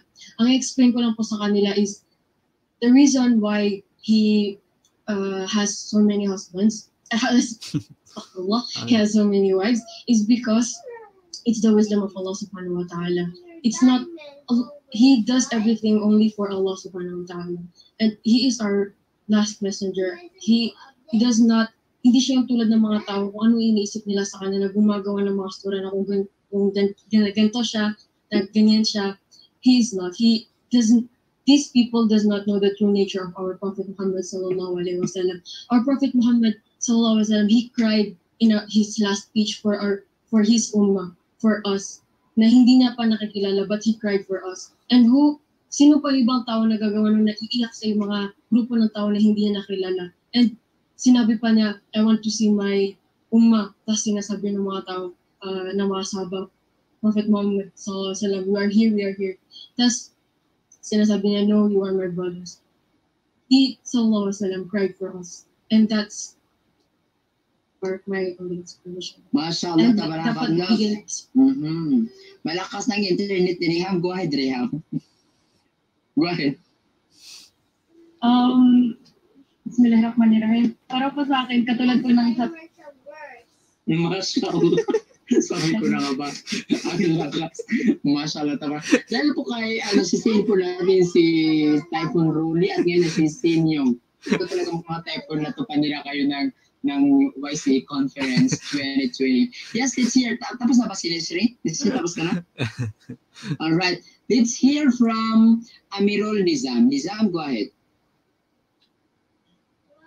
I will explain to them po that we love Prophet Muhammad than any other person, and he is the most loved person to us because Allah subhanahu wa ta'ala sent him to the ummah as a guide to all mankind, that he was the best example. We should set a good example and maintain our patience so that they can see that Islam is a very beautiful religion. Mashallah, kinabahan na si Sultan Bantuas. Mashallah. Sultan, tapos ka na ba? Go ahead. Hindi ba po? Go ahead. As a Muslim, aware naman tayo na si Prophet Muhammad sallallahu alaihi wasallam is siya yung best example of a human being, siya yung best role model. Pero unfortunately, hindi ito yung case sa mga non-Muslims kasi they don't really research about our Prophet. So for me, para may pakita ko sa kanila kung ano yung attitude ni Prophet Muhammad sallallahu alaihi wasallam is clearing the misconceptions. Other than clearing the misconceptions, as a Muslim, wala na. At the moment, ngayon kasi wala na si Prophet Muhammad sallallahu alaihi wasallam. So, for us, para may pakita natin kung gaano siya kabait is, as a Muslim, para tayo yung mirror image niya. So, kung ano yung nakikita nila sa atin, sa atin is yun yung way para makita nila kung ano yung ugali ni Muhammad sallallahu alaihi wasallam. So, as much as possible, be good kasi yun yung way para malaman nila na mabait si Muhammad sallallahu alaihi wasallam.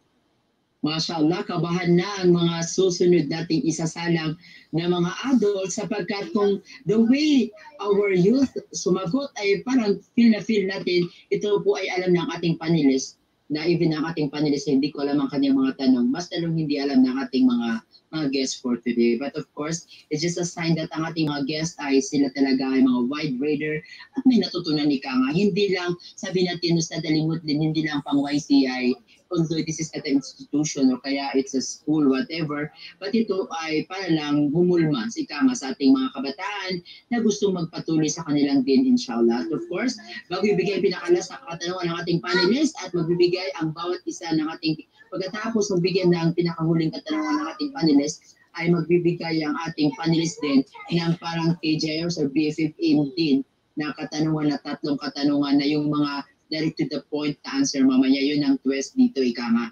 Pero of course, lahat ng ating mga followers at mga viewers dyan sa Berlin, Germany, sa USA, dyan sa Dubai, sa Kuwait, dyan sa Pilipinas. Sa Pilipinas ay malapit na mag-fajr, kaya kailangan tukan-tuk ang ating PLDT users na si Reham. Inshallah, mamaya matanong kita at makasagot ka, inshallah ta'ala. Kayo ay nakatutok hindi sa BFF team, kundi dito sa YCA, ang Youth Club Assembly. Nasa season 15 na po kami. At of course, sa mga parents na gustong mag-enroll, kami po ay close na po ang aming university sapagkat last August pa po kami close. Kaya yung mga sisingit dyan, magkita-kita po tayo next February sa aming pagbubukas for the season 16, inshallah ta'ala. Go ahead, Ustad Alimut. Okay, ang last question na ito, binubuo ng 2 tanong. Mag-ready na kayo, of course. Mag-ready na ang ating mga guests, okay?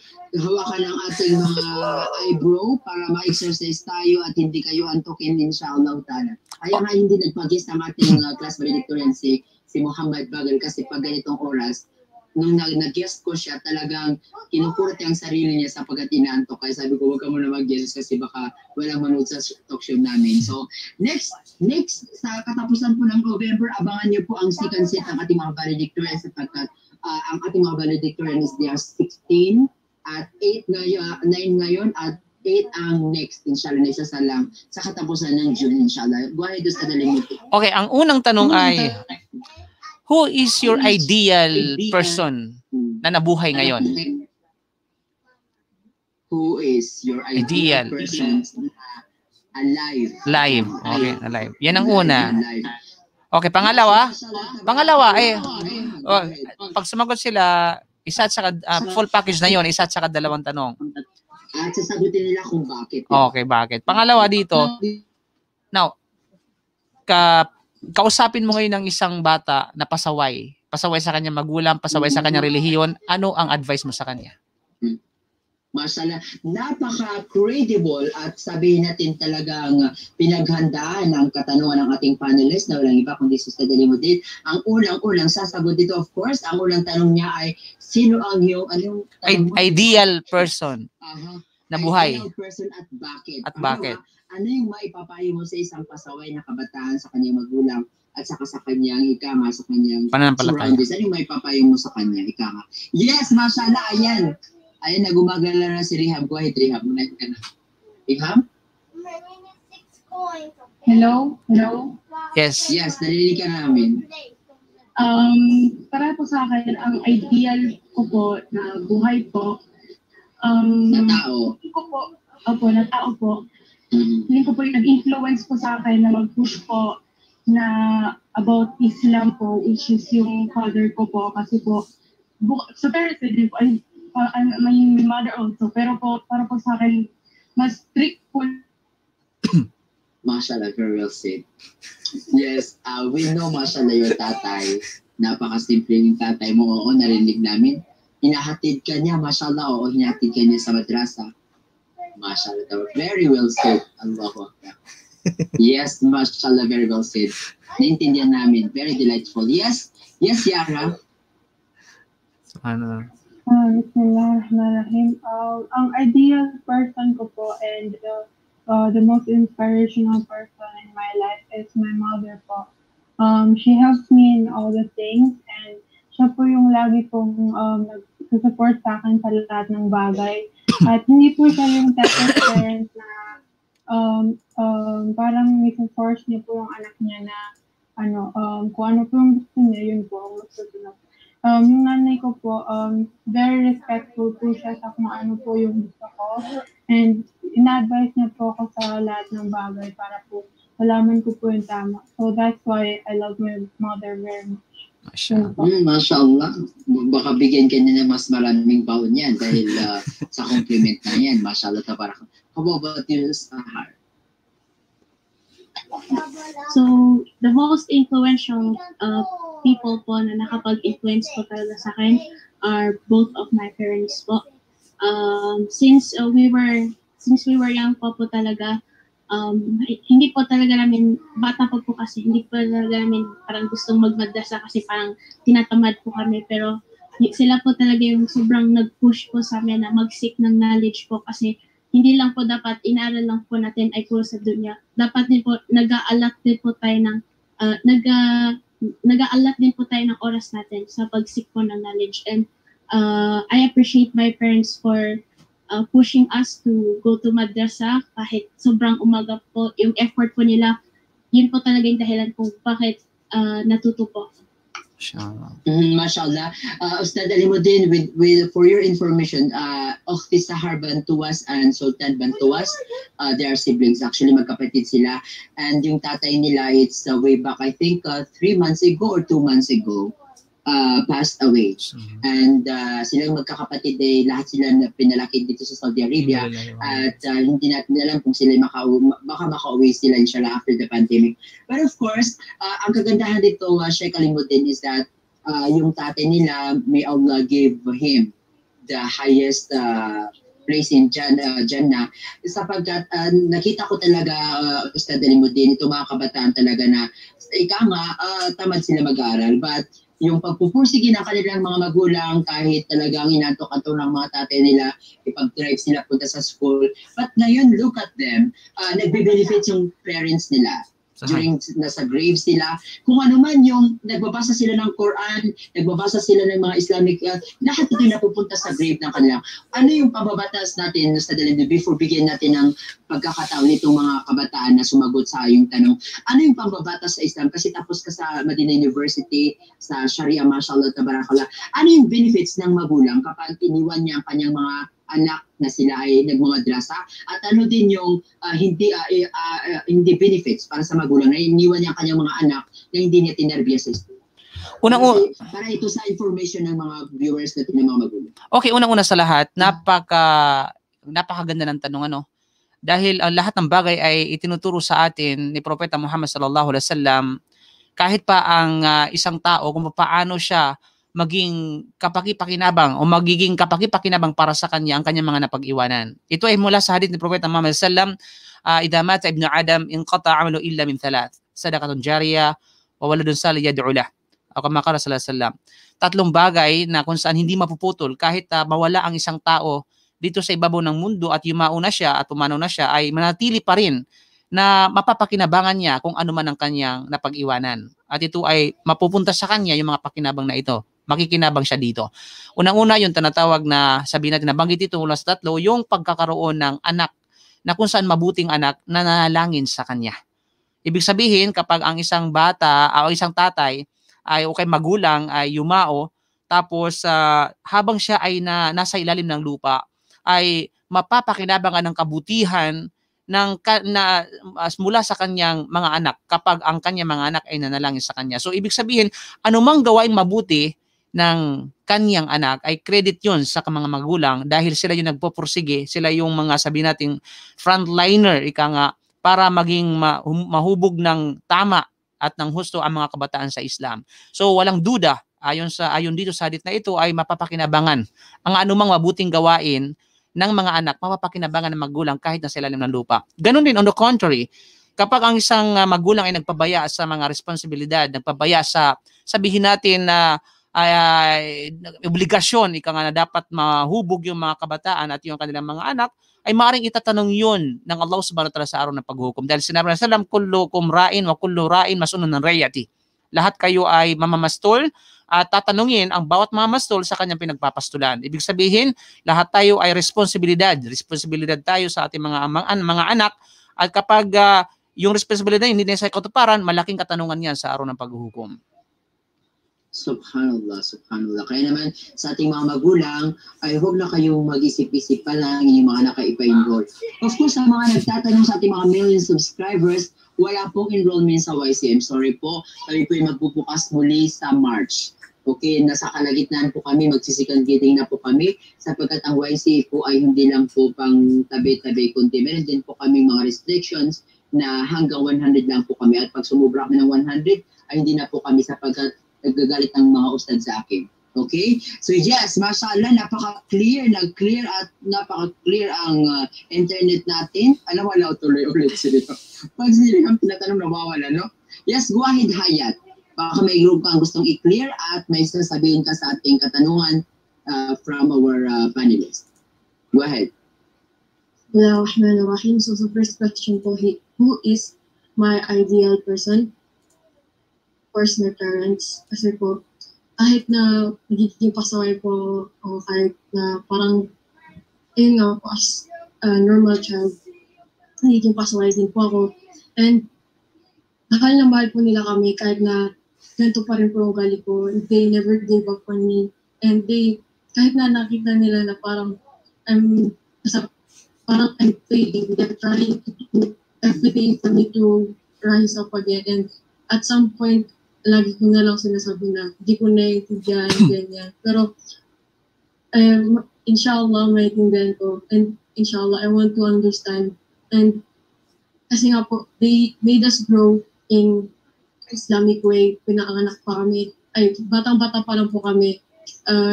Inopen na agad kami sa kaisipan ng Islam. Tas, kaya po magugulat na lang ako na may mga ibang tao na mga kaedad ko po na yung mga ganitong simpleng bagay hindi po nila alam. Pero as naisip ko, parang ginawa kasi pong prioridad ng mga magulang ko yung Islam, kaya mas alam ko pa po to kaya sa mga kaedad ko. And nung mga bata pa po ako, syempre hindi ko po maintindihan kasi batang-bata pa po ako. Tapos ngayon po, alam ko na yun. And parang I'm just nilalawakan ko lang po yung pag-iisip ko about what I have learned yung bata pa po ako. Mashallah, tabarakallah. What you want to clarify na nasabi mo kanina mali? Ano yung ibig sabihin mo? Kasi po kanina sinabi ko na yung Prophet Muhammad sallallahu alaihi wasallam nung sa deathbed niya na po, yung mga companion, sabi niya po, where are my brothers? Tapos, sinabi ng mga companions nandun sila. And then the Prophet Muhammad sallallahu alaihi wasallam said that yung mga companions na hindi niya brothers. His brothers are us, are his family. Okay, pangalawang tanong. Yung pangalawang tanong, hindi pa na nasagot. Yung pangalawang tanong mo, pangalawang tanong. Ano yung may papayo mo sa isang kabataan na pasaway sa magulang at pasaway sa kanyang pananampalataya? A very big example po sa batang pasaway sa magulang at sa reliyon is, for me, ako po. And what I would like for myself, to say to myself is, na dapat baguhin ko na po yung sarili ko. Kasi, kasi lalaki din po, magiging magulang din po ako one day. And magkakaroon din po ako ng anak one day na ganito yung ugali.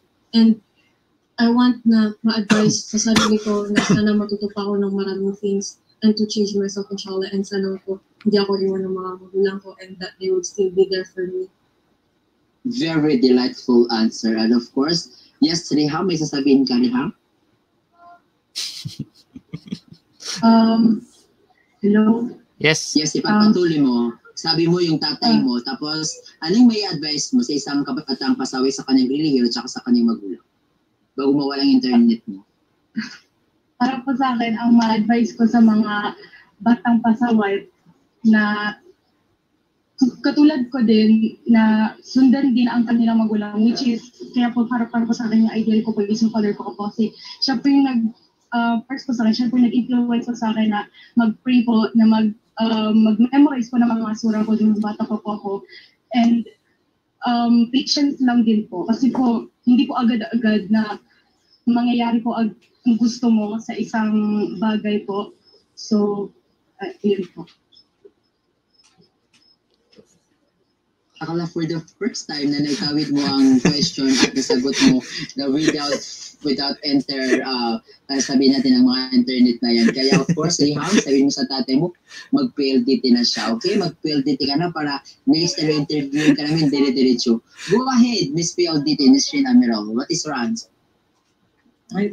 Para po sa akin, ang ideal person ko po ay ang aking mother because she has this strength na para po sa akin ay walang makakapantay dahil saksi na ako sa lahat ng kanyang paghihirap besides our father.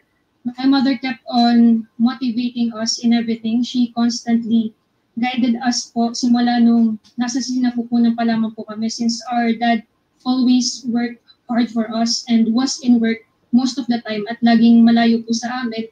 Nandiyan po si mama para lagi kaming tulungan sa lahat ng bagay and I'm very thankful for that. She was always a strong person and I'm very proud to have her po. Doon naman po sa mapapayo sa isang batang pasaway, I must say that you should grab this opportunity habang may nagle-lecture at gumagabay pa sa inyo sa tamang daan dahil may araw din na maaaring sila ay mawala. It is also for their own benefit that they're being lectured. So I highly suggest that they should listen and be more open. MashaAllah. Analyst ko siya kalimutin, itong si Nizam Amerol ay kapatid nitong si Nizam Amerol. Itong si Sultan Bantuas ay kapatid niya si Sahar Bantuas. So may mga ganyan na tendency. At ito si Hayati Binaloy ay kapatid niya si Marjan Binaloy. May mga tendency na nagkakaroon ng magkakapatid ng mga valedictorian. Ika nga sa YCA, hindi po to political dynasty. Ngayon din nagkakaroon ng magkakapatid ng mga matatalino talaga. Oo. Yes, go ahead Marjan Binaloy. What is your answer? Ano po, mga ideal person po, our parents po, they yun nga po, since maliit pa po ako, they did not force me to Islam, they introduced me to Islam, and when I was young po, I just went with the flow, and I felt po na naging pabaya po sa Islam po nun, but Islamic studies po po nun. But now that yung nagkaroon na po na sariling isip at mas matino na po, naintindihan ko kung bakit nila po ito ginawa sa akin, and now instead of naging pabaya na lang po siya, mas binibigyan ko po siya ng pansin.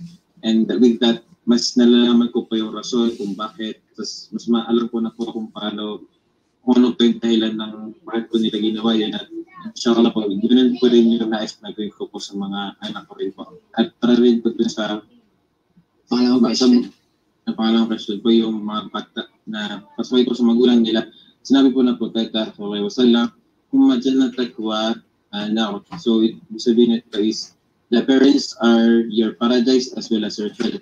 And dito po, hindi po sinasabi na yung parents mo, yung mag-lead doon. Pagamat ang gawain mo sa mga parents mo ay sila yung magiging daan mo sa paradiso o sila yung magiging daan mo sa infierno. Kaya dapat ang pakikitungo natin sa mga magulang natin is mabuti para ang mga parents natin din ang magiging daan natin papunta sa paradiso at hindi sa yes. Before si Wasif, yes, Sultan. Go ahead, yes, Sultan. Bismillahirrahmanirrahim. Sa ideal person po, tulad po ni sinabi ng sister ko, magulang po rin po kasi they never sila nag-give up sa amin. They made sure na we have everything. Tapos, isa pa pong rason sa amin, sila po yung nagbukas ng puso ko sa Islam. Kasi, when I was young, pretty, hesitant talaga akong mag-aral kasi I was very lazy back then. Pero, pinush talaga nila ako na mag-aral. And alhamdulillah, I lasted there for many seasons. Tapos, sa pangalawang question naman, yes, sa pangalawang tanong, ang tanong ay ano ang may papayo mo sa isang kabataang pasaway sa magulang at pasaway sa kanyang religion? Ibig sabihin nito ay tamad isagawang mga sunay ni Propeta Muhammad sallallahu alaihi wasallam. Go ahead. For me po, if I were to kung kausapin ko po yung mga bata na pasaway, sasabihin ko sa kanila kung ano yung nami-miss nila, ano yung mga nawawaste nilang oras kung hindi sila nag-stick ng knowledge. Pero I would say it in a manner na maintindihan nila na hindi nila mapipilanin, na-force sila, something like that. I want them to feel welcome. I want them to feel na Islam is easy and welcoming siya. Mashallah, tabarakallah. Yes, Wasif. Si Wasif ay nakapagtapos siya ng cum laude sa course ng BS Civil Engineering 5 years course sa University of East Manila. Sino yung pinaka-ideal na taong nabubuhay sa buhay mo? At paano mo papangaralan, Wasif, ang isang kabataan ayaw pumasok sa madrasa at pasaway sa kanyang mga magulang? Bismillah. So before I answer the couple of questions, couple of questions, we have the word. Before I will answer your couple of questions, alam mo din, mashallah. Meron naman akong sasabihin ito sa BFF na talk show. I'm learning from my students, mashallah. Go ahead. I would like to thank, of course, Ustad Ali and Ustad Ali Muddin for this opportunity of actually all the questions that was asked to us. Each and every person should ask to themselves. They should answer it themselves, they should write it down, and they should plan for their future on what to do in their life. Of course, the first question was, who is the ideal person for me that is alive? The ideal person, of course, might sound as a cliche. Of course, it would be my father. But the real thing here, why it is my father, is when you say the ideal person, you look at his traits, you look at his characteristics. My father, not only did he push me towards Islam, he taught me every day. He is working 8 to 10 hours a week, every day, overtime. He comes home late, but even if he's tired, he still gives time to preach and to share knowledge of Islam to his children. And that is the number one most important thing for everyone actually is religion should be number one in your life. It shouldn't be your academics. Academics, of course, it will help you, but the main and ultimate goal for all of us is our main purpose is religion, to get Jannah in the hereafter, inshallah, for all of us. That my father instilled in me, alhamdulillah, and of course, that characteristic is not only goes to my father, but also all the ustads in YCA, especially Ustad Ali. He every time he preaches, teaches us all about Islam and tells us never to give up. When we go sideways, he's gonna push us back to the straight path. Alhamdulillah. And as for the second question, Ayun dyan, ay nilibre kita inshallah ng halo-halo. Okay, next question. And as for the second question, when you talk to a naughty boy, what is your advice to him? How will you advise him and how will you treat him? For me, I will approach this problem as a parent, not because when I was a kid, my parents used to tell me, when you grow up, maiintindihan mo ito lahat ng ginagawa ko. Pero when I was a kid, I didn't really want to understand. So you should understand as a parent na you need patience. Lahat ng tao they have a path. So hindi pwedeng agad-agad magiging good boy siya.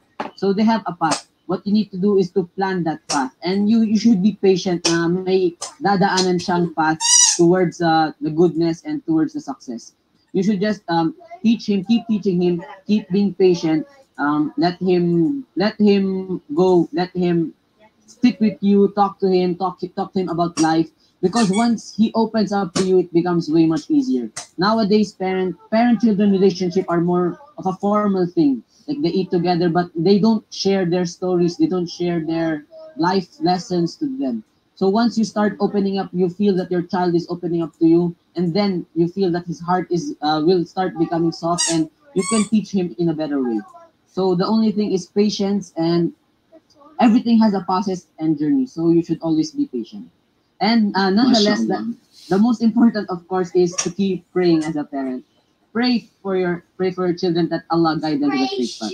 Alhamdulillah. Mashallah. Tapos na ba si Nizam? Mashallah. Hindi pa po. Alright, the floor is yours, Nizam.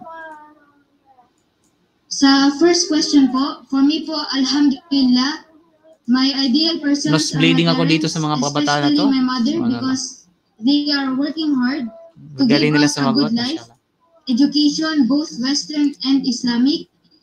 And they are also sacrificing a lot for me and my sisters. Mashallah.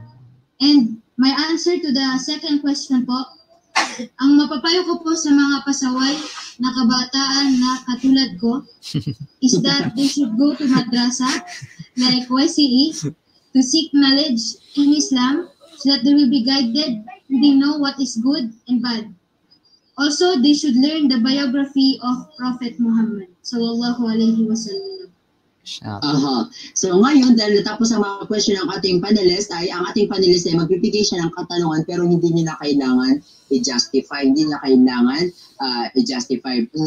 Magtatanong lang siya ng isang bagay tapos sasagutin niyo agad-agad, pabilisan. Alright? Okay? So hindi niya justify para mabilis tayo bago kayo magbigay ng pinakahuling remarks. Go ahead, panelist, siya kalimutin. Okay, my first question, ito yung twist, ika nga. Mamili lamang kayo, what do you prefer? To push or to pull? Go ahead, Nizam. To push. To push. All right, next, Sahar. Yes. Panelists, can you repeat to pull? All right. Dapat i-explain nila, Sensi, kung bakit niyo yung dapat i-explain ba? O kahit konting lang ba, bakit niya pinili yun? Explanation, bakit pinili mo yung to push? Okay, go ahead, Nizam, muna tayo. To push po dahil to keep moving. Mashallah, good. Oh, mashallah. Yes, go ahead, Sahar. To pull naman po kasi to bring back po. Mashallah. Alright, Sultan, go ahead. To pull po. Okay. Why? United. Marjan? To pull po. Para po, kasi mas Sultans po, para magkaisa po tayo lang. Neshrien? To pull din po. Dahil? Kasi minsan po, sobra yung pag-push and we need to limit ourselves and pull. Mashallah. Yarah? To to pull po kasi po it means unity. Pinupull po natin sarili natin at iba po sa success. Hayat? To push po kasi to push myself more in learning. Mashallah. Reham. Reham, mashallah. Push your internet to the better internet. Go ahead. Go ahead. What? To push. Mashallah, to push. Sabi niya, narinig ko to push our internet and I will call my dad to give me a better internet, inshallah. Mag-subscribe ka na sa PLDT, inshallah. Yes, Wasif. As for me, it can be both, but it's pull. Because when you say push, you are behind the person and you're pushing him. But I want to pull him, which means I am already in the place and I want to pull him towards goodness. Mashallah, tabarakallah. Reham, mashallah, push it. Yes, push your internet. Go ahead. Push po sa akin para po katulad po na sa akin para i-move forward niyo po yung pananampalataya, like hindi po ba tumigil po. Alhamdulillah, hindi ka na po tuloy ng internet ulit. Second question. Mashallah. Okay, second question is being silent or being talkative? Mashallah, very good question. Yes, Sultan. Being silent po. Kasi ano yun, sometimes medyo sharp yung tongue ko. Tapos baka may magsabi ako na hindi ko magugustuhan. Reham?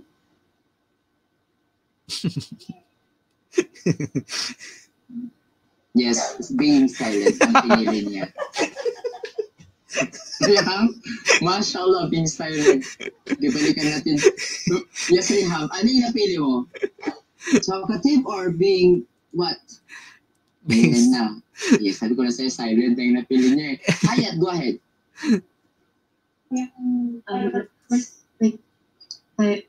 Being silent po. Because action speaks more loud. Action speaks more than words. Sahar? Being silent. Kasi po, you can always keep on talking pero still, yung action speaks louder than words. Neshrien? Being silent po because sometimes we can express ourselves better through actions better and not in words po. Mashallah. Yarah? Being silent po kasi I'm a silent person and I believe that yung actions po, they speak louder than words and sometimes talkativity causes chaos po. Marjan? Pare-pareha sagot no, mashallah. Being silent po, since words can most of the time be misinterpreted. Nizam? Silent po dahil less mistake. Wasif? For me, it would be being talkative. Mashallah. The talkative doesn't usually mean like you talk too much. Pero ako kasi, I'm an introvert, but I like to talk because once you talk, people listen. And that way you become more influential. That way you can let them know that you can teach your knowledge. You can give whatever you have. Mashallah, tabarakallah. Yes, being silent, Reham again. Please push yourself to talk. Go ahead. Para po sa akin, be silent po. Kasi po, ang dito po na nakukup yung attitude po na pagsasabat po, katulad ng, kasi po, yun po yung ginagawa ko po every time po na I need to talk, pero natatakot po ako magsalita po. MashaAllah. Third question from our TGIS and BVF in this special question. Go ahead. Third question at saka mayroon pang isa ha, Sensei ha? Third at saka fourth. Yes, go ahead. Okay, third question is being a young or being an old? Sahar, go ahead. Being young po. Okay, being young. Because? Why? Being young po kasi for me po, being at a young age po, it is better to learn more while you're young. MashaAllah. Hayat? Being young din po.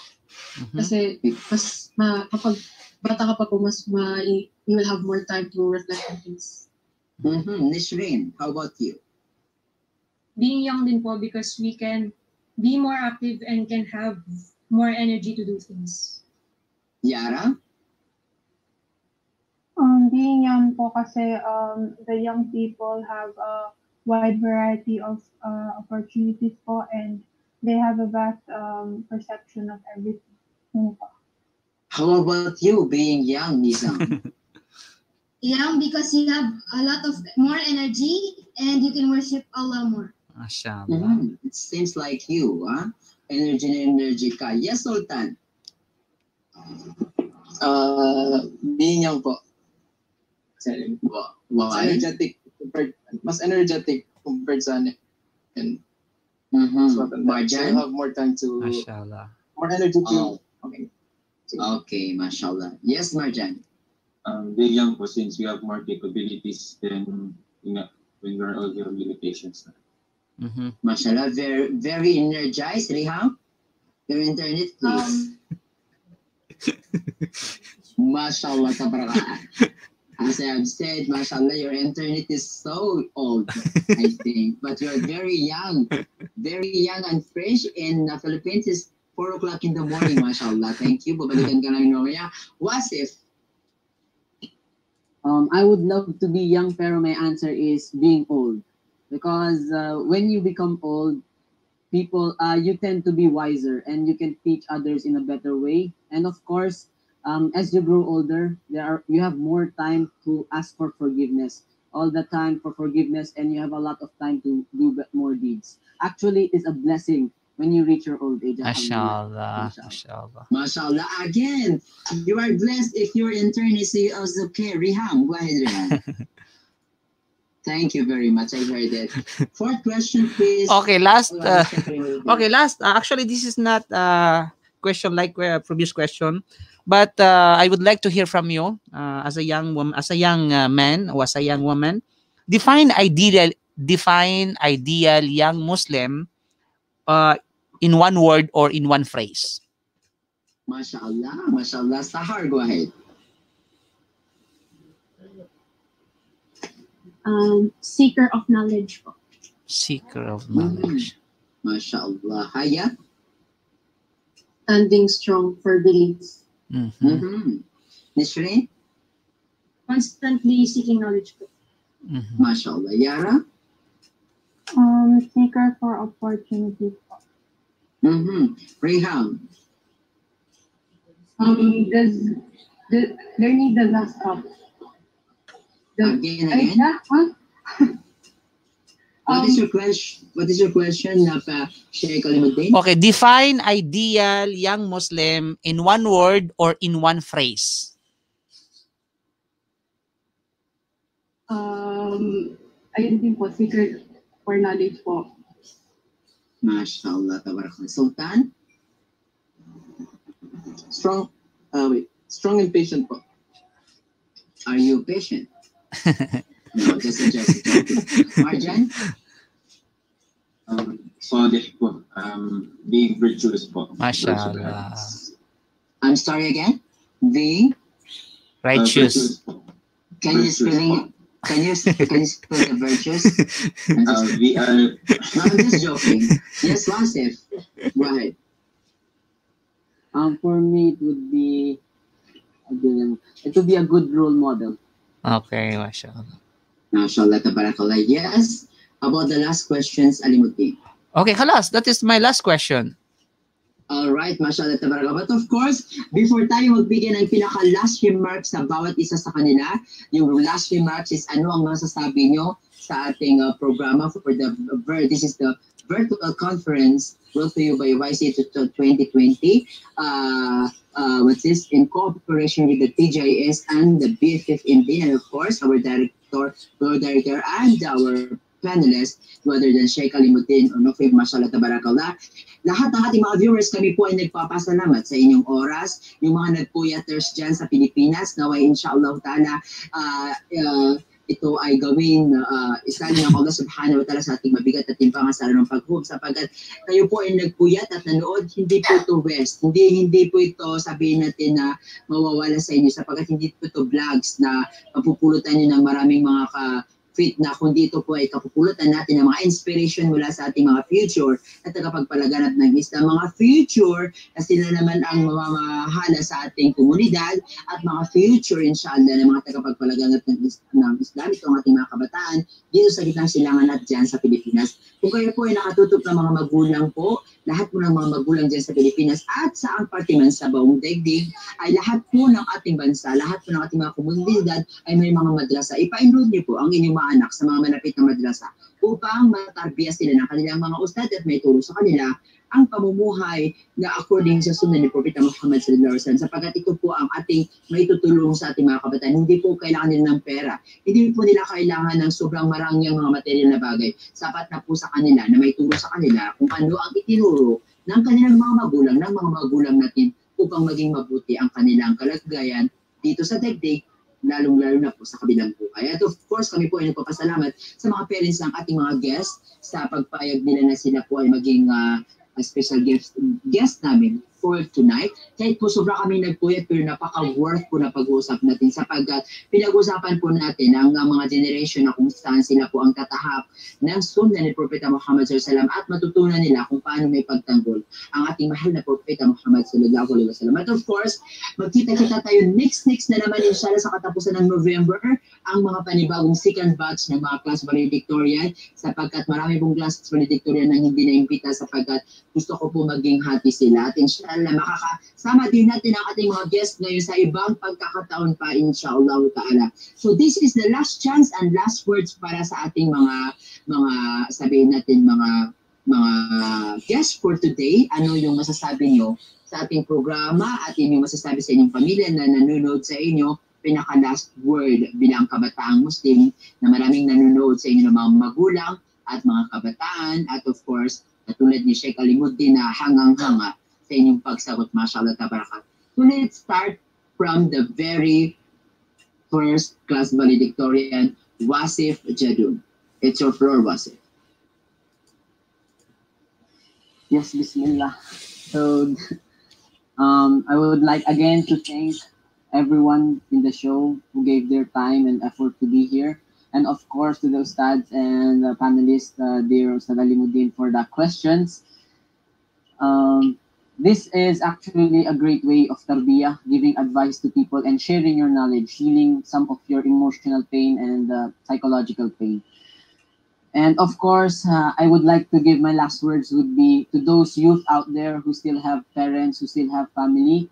I would like to say that stay close to your parents and stay close with your family. You never know what might happen in the near future. Stay close with them, and other than, of course, your religion, your deen, what gives you happiness before you die is, of course, when you are close with your family and everything is good and fine. Alhamdulillah. Mashallah, tabarakallah, magbabalik ako sa inyong lahat mamaya sa ating pinakalas na katanungan na napakabilis lang. Of course, yes, Yarah Sultan, your mother is greeting you, mashallah, nakasubaybay ang inyong mga parents ngayon. Go ahead, Yarah.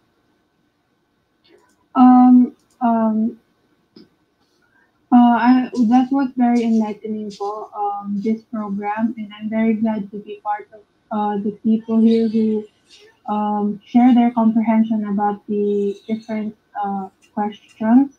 And I hope that those viewers, I hope that you'll be one of these people that share their knowledge about Islam, and Allah will bless you. Yes. Mashallah, tabarakallah. Alright, next is ang ating pinaka-social ng internet, mashallah, tabarakallah, Reham from Cavite. Your final remarks. First of all, I would like to thank the organizers of this program and would like to thank them for providing the from ang tagal ko na din po hindi nagpa-participate po sa mga program po na po sa pag-attend po na madrasa. Nakakamiss din po yung may madami ako natutunan every Friday po sa YCA po.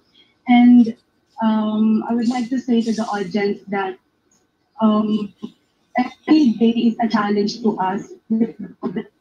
We challenges. We should serve this as our lesson in our everyday life, and do not forget our intention, our niyat, our deen, to to pray always to Allah and continue to seek knowledge. MashaAllah, tabarakallah. At least hindi na po ito nakasurvive, MashaAllah. Go ahead, Marjan. Assalamualaikum. First of all, I would like to thank my parents and would like to thank the viewers and my fellow youth. And I would also like to thank Ustad Ali and Sheikh Alimuddin for this for inviting us here. And I would like to, inshallah, this program would continue to persevere and sana maging matagumpay po at patuloy lang po yung pag-share ko ng mga kaalaman tungkol sa Islam. Jazakallah khair. MashaAllah, your sister Hayat Binaloy, it's your time. Bismillahirrahmanirrahim. Alhamdulillah wa salatu wa salamu ala rasulillah. Nagpapasalamat po ako sa dalawang ustad na hindi po nawala hindi po nag-give up sa programang ito kasi at noong una po ang daming technical difficulties but we still moved on, alhamdulillah, and for that we have learned a lot and I have been open to a lot of new perspectives and I have been reminded a lot na parang unti-unting nawawalan na din sa atin tulad na lang nung sa pag-isip sa Prophet Muhammad sallallahu alaihi wasallam. And message ko po sa mga viewers is inshallah may nakuha po kayo sa itong meeting na ito. MashaAllah. Sultan? Bismillahirrahmanirrahim. I'll make it simple and short lang. Firstly, I would like to congratulate Ustad Ali and Ustad Alimuddin for a very successful talk show.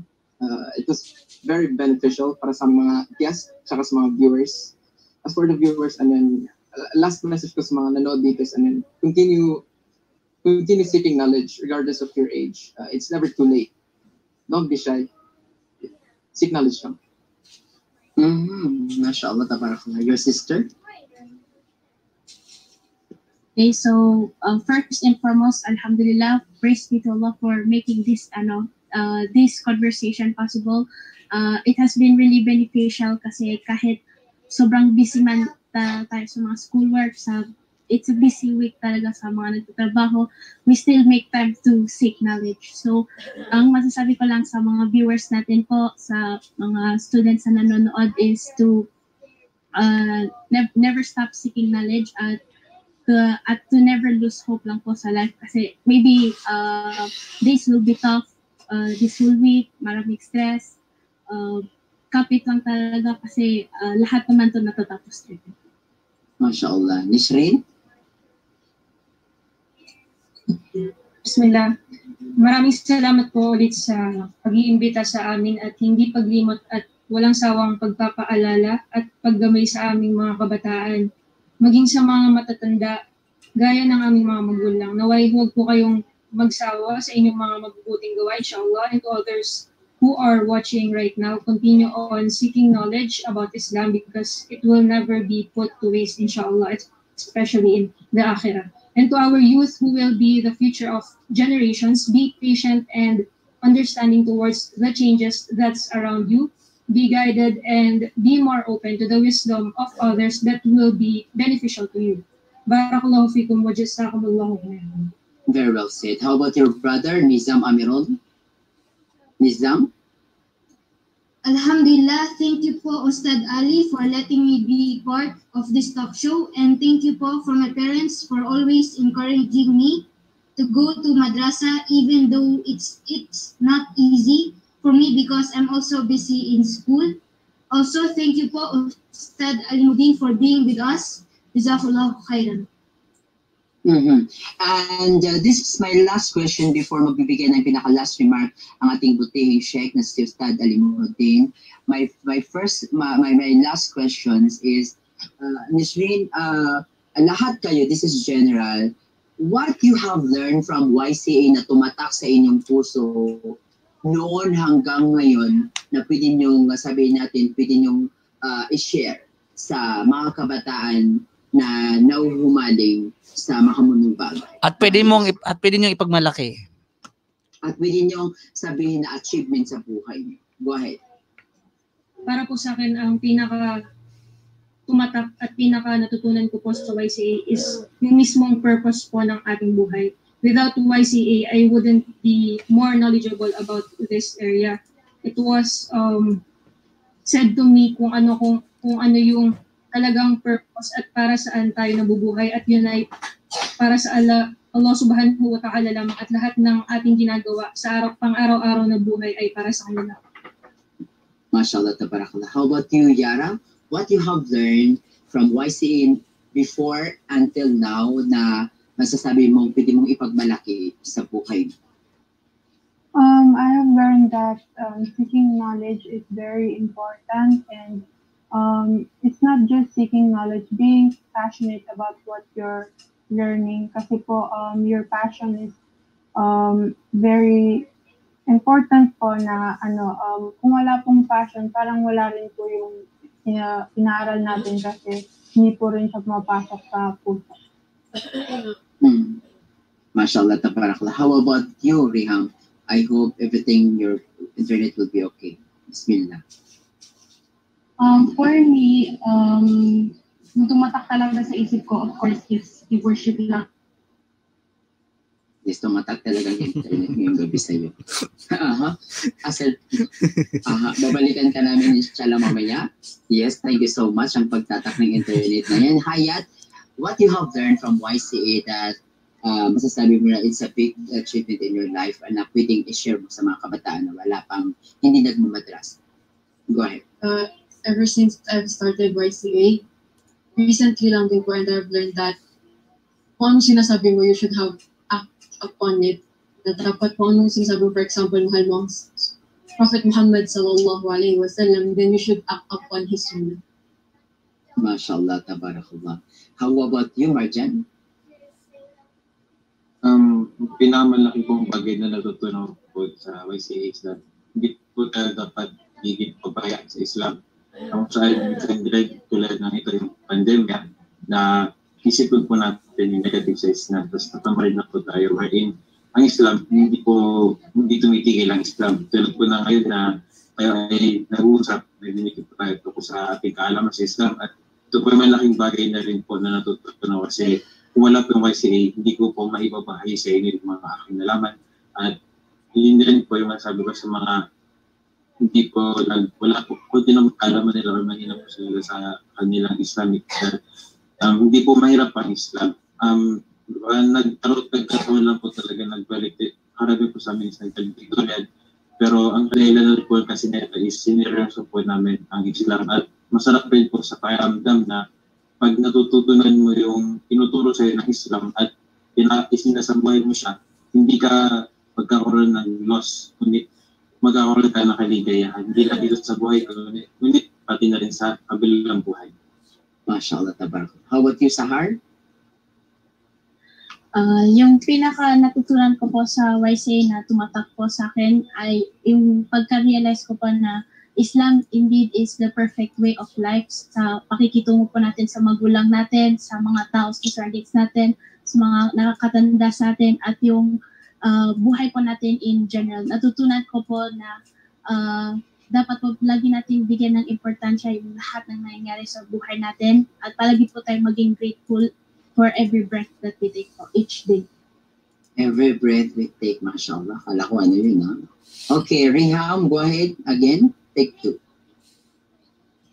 Para po sa akin, yung pinaka-importanting bagay po na natutunan ko po sa YCA is not only to worship Allah but also to listen to the constructive criticism that we receive from our ustad, because aminin man natin sa sarili natin lahat ng mga sinasabi nila totoo at nagagawa natin, at doon po ako natuto at ayusin po yung mga bagay po na yun. MashaAllah, tabarakallah. At ayusin ang internet natin, inshallah ta'ala. Yes, Hayat, tapos ka na, Hayat? Alright. Yarah, tapos ka na, Yarah? Okay. Sultan, go ahead.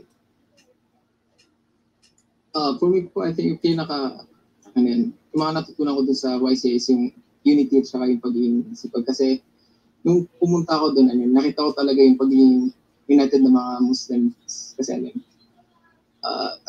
yung historically speaking, it started from 5, tapos mahilig siya mag-ano yun, no? Mas silang gumamit. Lagi siyang ano yun. Tapos yung sipag naman, yung mga ustads doon, na continuous Pero pag na-develop yung mga batang ito na, it's mashallah, weekend, supposed to be nagre-rest ganun, pero they took nag-allot sila ng time para matuturuan yung mga youth like us. So.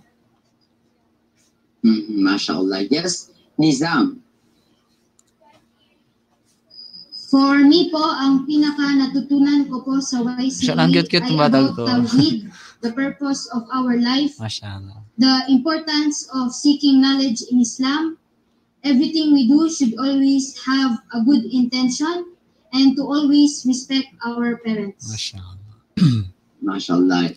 And the floor is yours, the first class valedictorian, Wasif. What you have learned from YCA since then, ikaw yung isa sa pinakaunang nag-graduate at ngayon ay ikaw ang pinakaunang naging professional aside from kay Arich Dada na licensed medtech. Ikaw naman ngayon ay 5 years course na nagtapos at you realize everything about YCA. Can you give us a glimpse of sharing of knowledge? What you have learned from YCA that you could share to our students, to our Muslim youth, na ikaw nga masasabi mo na hindi mo napagsisihan na big achievement mo rin sa buhay?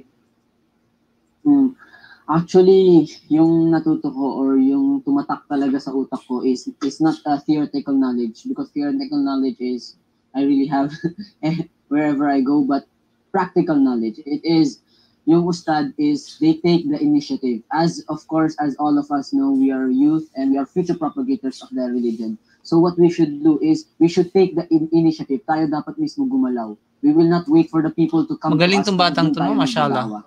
For example, masarap matulog sa bahay, masarap matulog sa kwarto mo sa gabi. Pero yung ginagawa na ng ustad natin sa YCA is what they do sa gabi. They will go to other people's house. They will give them da'wah. Instead of sleeping in their bed and staying comfortable, they go out of their comfort zone, and they take the challenge. They take the initiative. And certainly they accept their responsibility as Muslim propagators in Islam. Inshallah, very well said. At of course, kami ay nagpapasalamat sa inyo. You know guys, itong mga student natin, mga magaling siya. Iba yung mga sagot niya, mashallah. I am, honestly speaking, I am very, very, Sheikh Alimuddin, before ka magbigay ng pinaka-last wordings sa kanila at magtatapos sa ating programa, you know, I'm very emotional. I'm very emotional tonight because why? Not all, hindi lahat ng mga magulang. I think natatandaan mo sa dali mo din when you asked me during the interview in BFF, saan ako humuhugot? Diba? Saan ako humuhugot kung bakit nananatili pa rin ang pagtuturo natin sa YC? It's just because, it's very simple. It's just because nakikita natin yung paghihirap ng mga magulang nila. 8 hours a day, nagtatrabaho sila, nagpapakapagod sila bilang mga OFW. At sila yung mismo, yung sabihin natin na nagbibigay guidance sa kanilang mga anak. At ang tulong lang na pwede natin tulong sa ating mga magulang na naghihikaos na nagtatrabaho dito sa gitnang silangan, ay tulungan natin ang kanilang mga anak na matarbiya sila. Hindi man tayo perfect, hindi man perfect ang kanilang mga magulang. Kahit paano ay yung simple na basic ng Islam na may tarbiya sa kanila upang maging, sabihin natin na maging dala-dala nila dito sa daigdig hanggang sa kabilang buhay. Hindi po namin kailangan ng pera ng bawat estudyante kapag nakapagtapos kayo ay sasabihin nyo, ay ililibre nyo kami or maging ganito. No! Ang kailangan lang namin sa inyo is magpakatino lang kayo ng mga kabataan, kahit saan man kayo mag-aral, huwag kalimutan ng pagsasala, pumunta kayo sa mga Muslim student organizations, pumunta kayo sa mga seminars when it comes sa Islam, at kapag nagtapos kayo na doktor or mga engineer, maging engineer kayo na tagapagpalaganap ng Islam. Doktor kayo or nurse na tagapagpalaganap ng Islam. Yun lang ang gusto namin. At pag kami naman ay nawala, kayo naman ang susunod na tagapagpalaganap ng Islam. Kaya sa mga magulang na may mga anak, inshallah ta'ala, hindi pa huli ang lahat, pa-enroll nyo inyong mga anak sa mga malapit na mga madrasa sa inyo. At the same time, sa mga sa mga may mga anak na pasaway, ay ipa-enroll nyo sa mga madrasa kahit pa paano ay matarbiya sila, inshallah ta'ala. Ustad Alimuddin, we are very much thankful sa effort mo at the same time alam ko na napakahirap ang ating situation ngayon, but still you are there for the sake of our dawah, for the sake of brotherhood. And of course, dahil isa kang tunay na SKD black belt also as well, kaya nandiyan ka, mashallah, tabarakah. What is your last remark? Your grade, ika nga, bilang panelist na sabihin natin yung pinaka-observation sa ating mga kabataan at of course sa ating YCA. Tafadhal, Ustad Ali. Okay, bismillah, alhamdulillah, wassalatu wassalamu ala rasulillah. Una sa lahat, nagpasalamat ako sa Allah subhanahu wa ta'ala sa lahat ng bagay. Pangalawa, ako ay nagpasalamat kay Sensei Ali dahil isa siya sa mga nag-imbita sa akin para makasama ninyo sa gabing ito mga kabataan. At actually, this is my first time na makadaupang palad ko ang mga kabataan na katulad ng ganitong plataforma. At ako ay namamangha. Bilang panggalahatan, ako ay namamangha talaga sa inyong mga pinapakita, sa inyong mga mapangahas na mga kasagutan mula sa mga mapangahas na mga katanungan. Masyaallah, tabarakallah.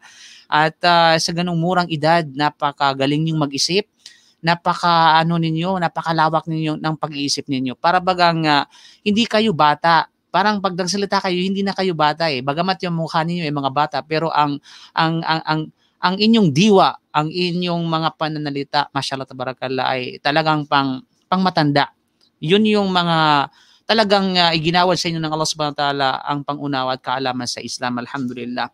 Then of course, isa sa mga payo ko sa mga kabataan, higit lalo sa inyo ngayon, panatilihin ninyo ang pagiging abala sa pagsaliksik ng kaalaman. Kasi sa totoo lang, bilang mga Muslim at bilang parent na rin, ay isa sa mga napakagandang pakinggan at napakagandang makita sa mga anak namin, nating mga magulang, ay papaano ma-develop ang mga anak in Islamic way. Diba? Kasi pag yun lang kasi naman yung yun lang ang natatanging paraan para mapanatili ng isang bata o ng kabataan ng mga anak ang pagiging humble, ang pagiging masunurin, ang pagiging matakutin, at ang pagiging aware sa mga obligasyon niya, higit lalo sa dakilang tagapaglikha. Kasi pag nakikilala ng bata, ng isang kabataan, ang kanyang Panginoon, at paano niya pagsilbihan ng kanyang Panginoon, hindi na problemang magulang. Kasi ang hangad lamang ng mga magulang ay makilalanin mo ang iyong tagapaglikha, sambahin mo at pagsilbihan mo ang iyong dakilang tagapaglikha. Kasi ang pagsilbi sa kanya ay parang pagsilbi na rin sa mga magulang, walang duda. Okay? Ibig sabihin, kasi if you know your God, if you know Allah subhanahu wa ta'ala well, ay walang duda, ay napakadali ninyong tularan at napakadali ninyong sumunod sa mga magulang. Kasi nakilala ninyo ang iyong dakilang tagapaglikha. Na kung kaya, laging manatili kayo sa path ng Islam, sa path ng paghahanap ng kaalaman sa Islam. Kasi yun lang ang sa inyong pagkatao bilang mga Muslim at bilang kalugod-lugod sa Allah subhanahu wa ta'ala. Na kung kaya napakalaking bagay ang nagiging grounds ninyo ang pag-aaral sa YCA, kasi isa yun sa mga pioneer at sa mga elemento upang sa ganun ay magkaroon kayo ng ganitong malawak na pangunawa at gayon din ay madagdagan ang inyong kaalaman sa Islam. So, inagis sa lahat, lagi kayong magpasalamat sa mga nagtuturo sa inyo. At lagi niyong isali sa inyong panalangin yung mga taong nasa likod kung paano kayo naging ganito ngayon, kung paano kayo naging isang Muslim youth, ideal Muslim youth. Higit sa walang duda sa iyong mga magulang ay hindi mapantayan yun. Pero sige, huwag niyong kalimutan yung mga taong naging bahagi at naging tulay sa mga bagay na na-achieve ninyo, higit lalo na may kinalaman at may kaugnayan sa inyong pananampalataya. Na kung kaya dalangin ko sa Allah na inshallah hindi ito yung huling pagharap natin inshallah. Meron pa mga susunod inshallah subhanahu wa ta'ala para naway maging kami ay elementary para maging mahubog kayo, paano maging magandang speaker. One day kayo magiging papalit sa aming mga trono, mauhigit pang mas mainam pa kaysa sa amin. So inshallah, naway ay sama-sama tayo sa mga susunod ng programa at mga project which is under ng YCA inshallah subhanahu wa ta'ala. Na kung kaya, maraming salamat sa inyo at naway pagpalain kayo ng Allah subhanahu wa ta'ala. At of course, sa lahat ng ating mga viewers dyan sa Pilipinas at saka dito sa Gitnang Silangan all over the world habang tayo ay nagbubunyi, ika nga dahil mashallah, winter is coming at medyo mawawala ng init ng tag-init, na kung kaya ang ating mga magulang ay mashallah nakatutok sila dito sa YC na kung saan ito ang pinaka-pioneering youth organization ika nga sa mga kabataang mga Pinoy overseas Pinoy Muslim dito sa Gitnang Silangan, particular dito sa Jeddah. At of course, maraming salamat sa inyong mga magulang na nakatutok sa inyo at nakasubaybay at nagka-guide sa inyong lahat. At huwag po natin kalimutan, inshallah ta'ala, ang panalangin natin sa ating mga yumaong mga magulang. At ay na buhay ang ating mga magulang ay lagi tayong maging masunurin sa kanila sapagkat ito'y pinuputos ng ating tagapaglikha ang Allah subhanahu wa ta'ala. At of course, kung kami po ay muling mag-iimbita sa inyo, wag po kayong tumanggi sapagkat magkakaroon pa tayo ng mas maganda. Wala ng mga technical issues, ika nga, sapagkat this is just only a warm-up, ika nga. Akala nyo kasi napakahirap, hindi. Natapos din, pero maganda naman ang kinalabasan. At of course, inshallah, sa next time na ako ay mag-iimbita sa inyo, huwag kayong humindi kasi pag humindi kayo, ibublock ko kayo na. Just kidding. Of course, maraming salamat sa lahat ng mga viewers natin nakasubaybay sa YCA. Let our Muslim youth speak, ika nga, sapagkat nakikita nilang po nilang matanda ang nagsasalita. At we are just inviting you this coming Friday ay mapaparinig natin si Sheikh Naufal.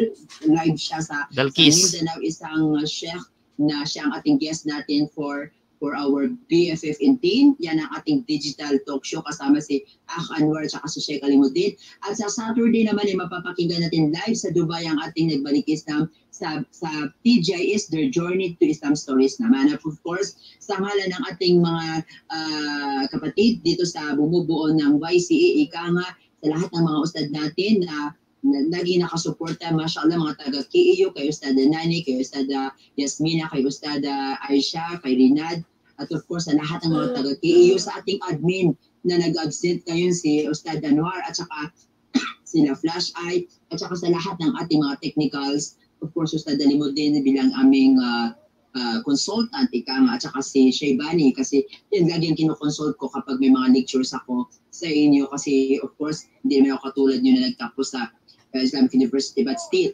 kapag meron ako mga lectures, ito ay tinatanong ko sa inyo sapagkat nakakaalam kayo kasi sa akin. At of course, sa lahat mo nagtatanong sa YCA, wala po kaming enrollment. Close na po kami since September po. Wag na po kayong makiusap dahil hindi po ito eskwelahan. Ito po ay programa lamang para sa ating mga kabataan every week, ika nga. Magkita-kita tayo next week, inshallah ta'ala. At nawain siya na lahat ng ating mga pagsisikap ngayong gabi ay makuha natin sa araw ng paghukom. Maraming salamat. Yarah Sultan, Wasif, Jadoon, Nizam Amerol, Marjan, Binaloy, Neshrien Amerol in the Philippines, Reham Marohombsar in the Philippines, Sultan Bantuas, Sahar Bantuas, sa inyong lahat, inshallah, next, namimiss ko na kayo. I want to see you personally because the pandemic is over but still nandyan pa rin. Nawa hindi kayo makalimot. At of course, kung malimutan nyo kami, ng mga ustad nyo, lahat ng nakuha nyo ng mga kaalaman, isalin nyo na lang kami sa inyong panalangin. Kung malimutan nyo kami, yun na lang. Jazakumullahu khairan, isa na namang gabing 3 oras, punong-puno ng kaalaman, punong-puno ng pagpabalita ng kuro-kuro. I'm sure meron kayong natutunan. Jazakumullahu khairan. Wa akhiruhu wa da'wana wa alhamdulillahi rabbil alamin.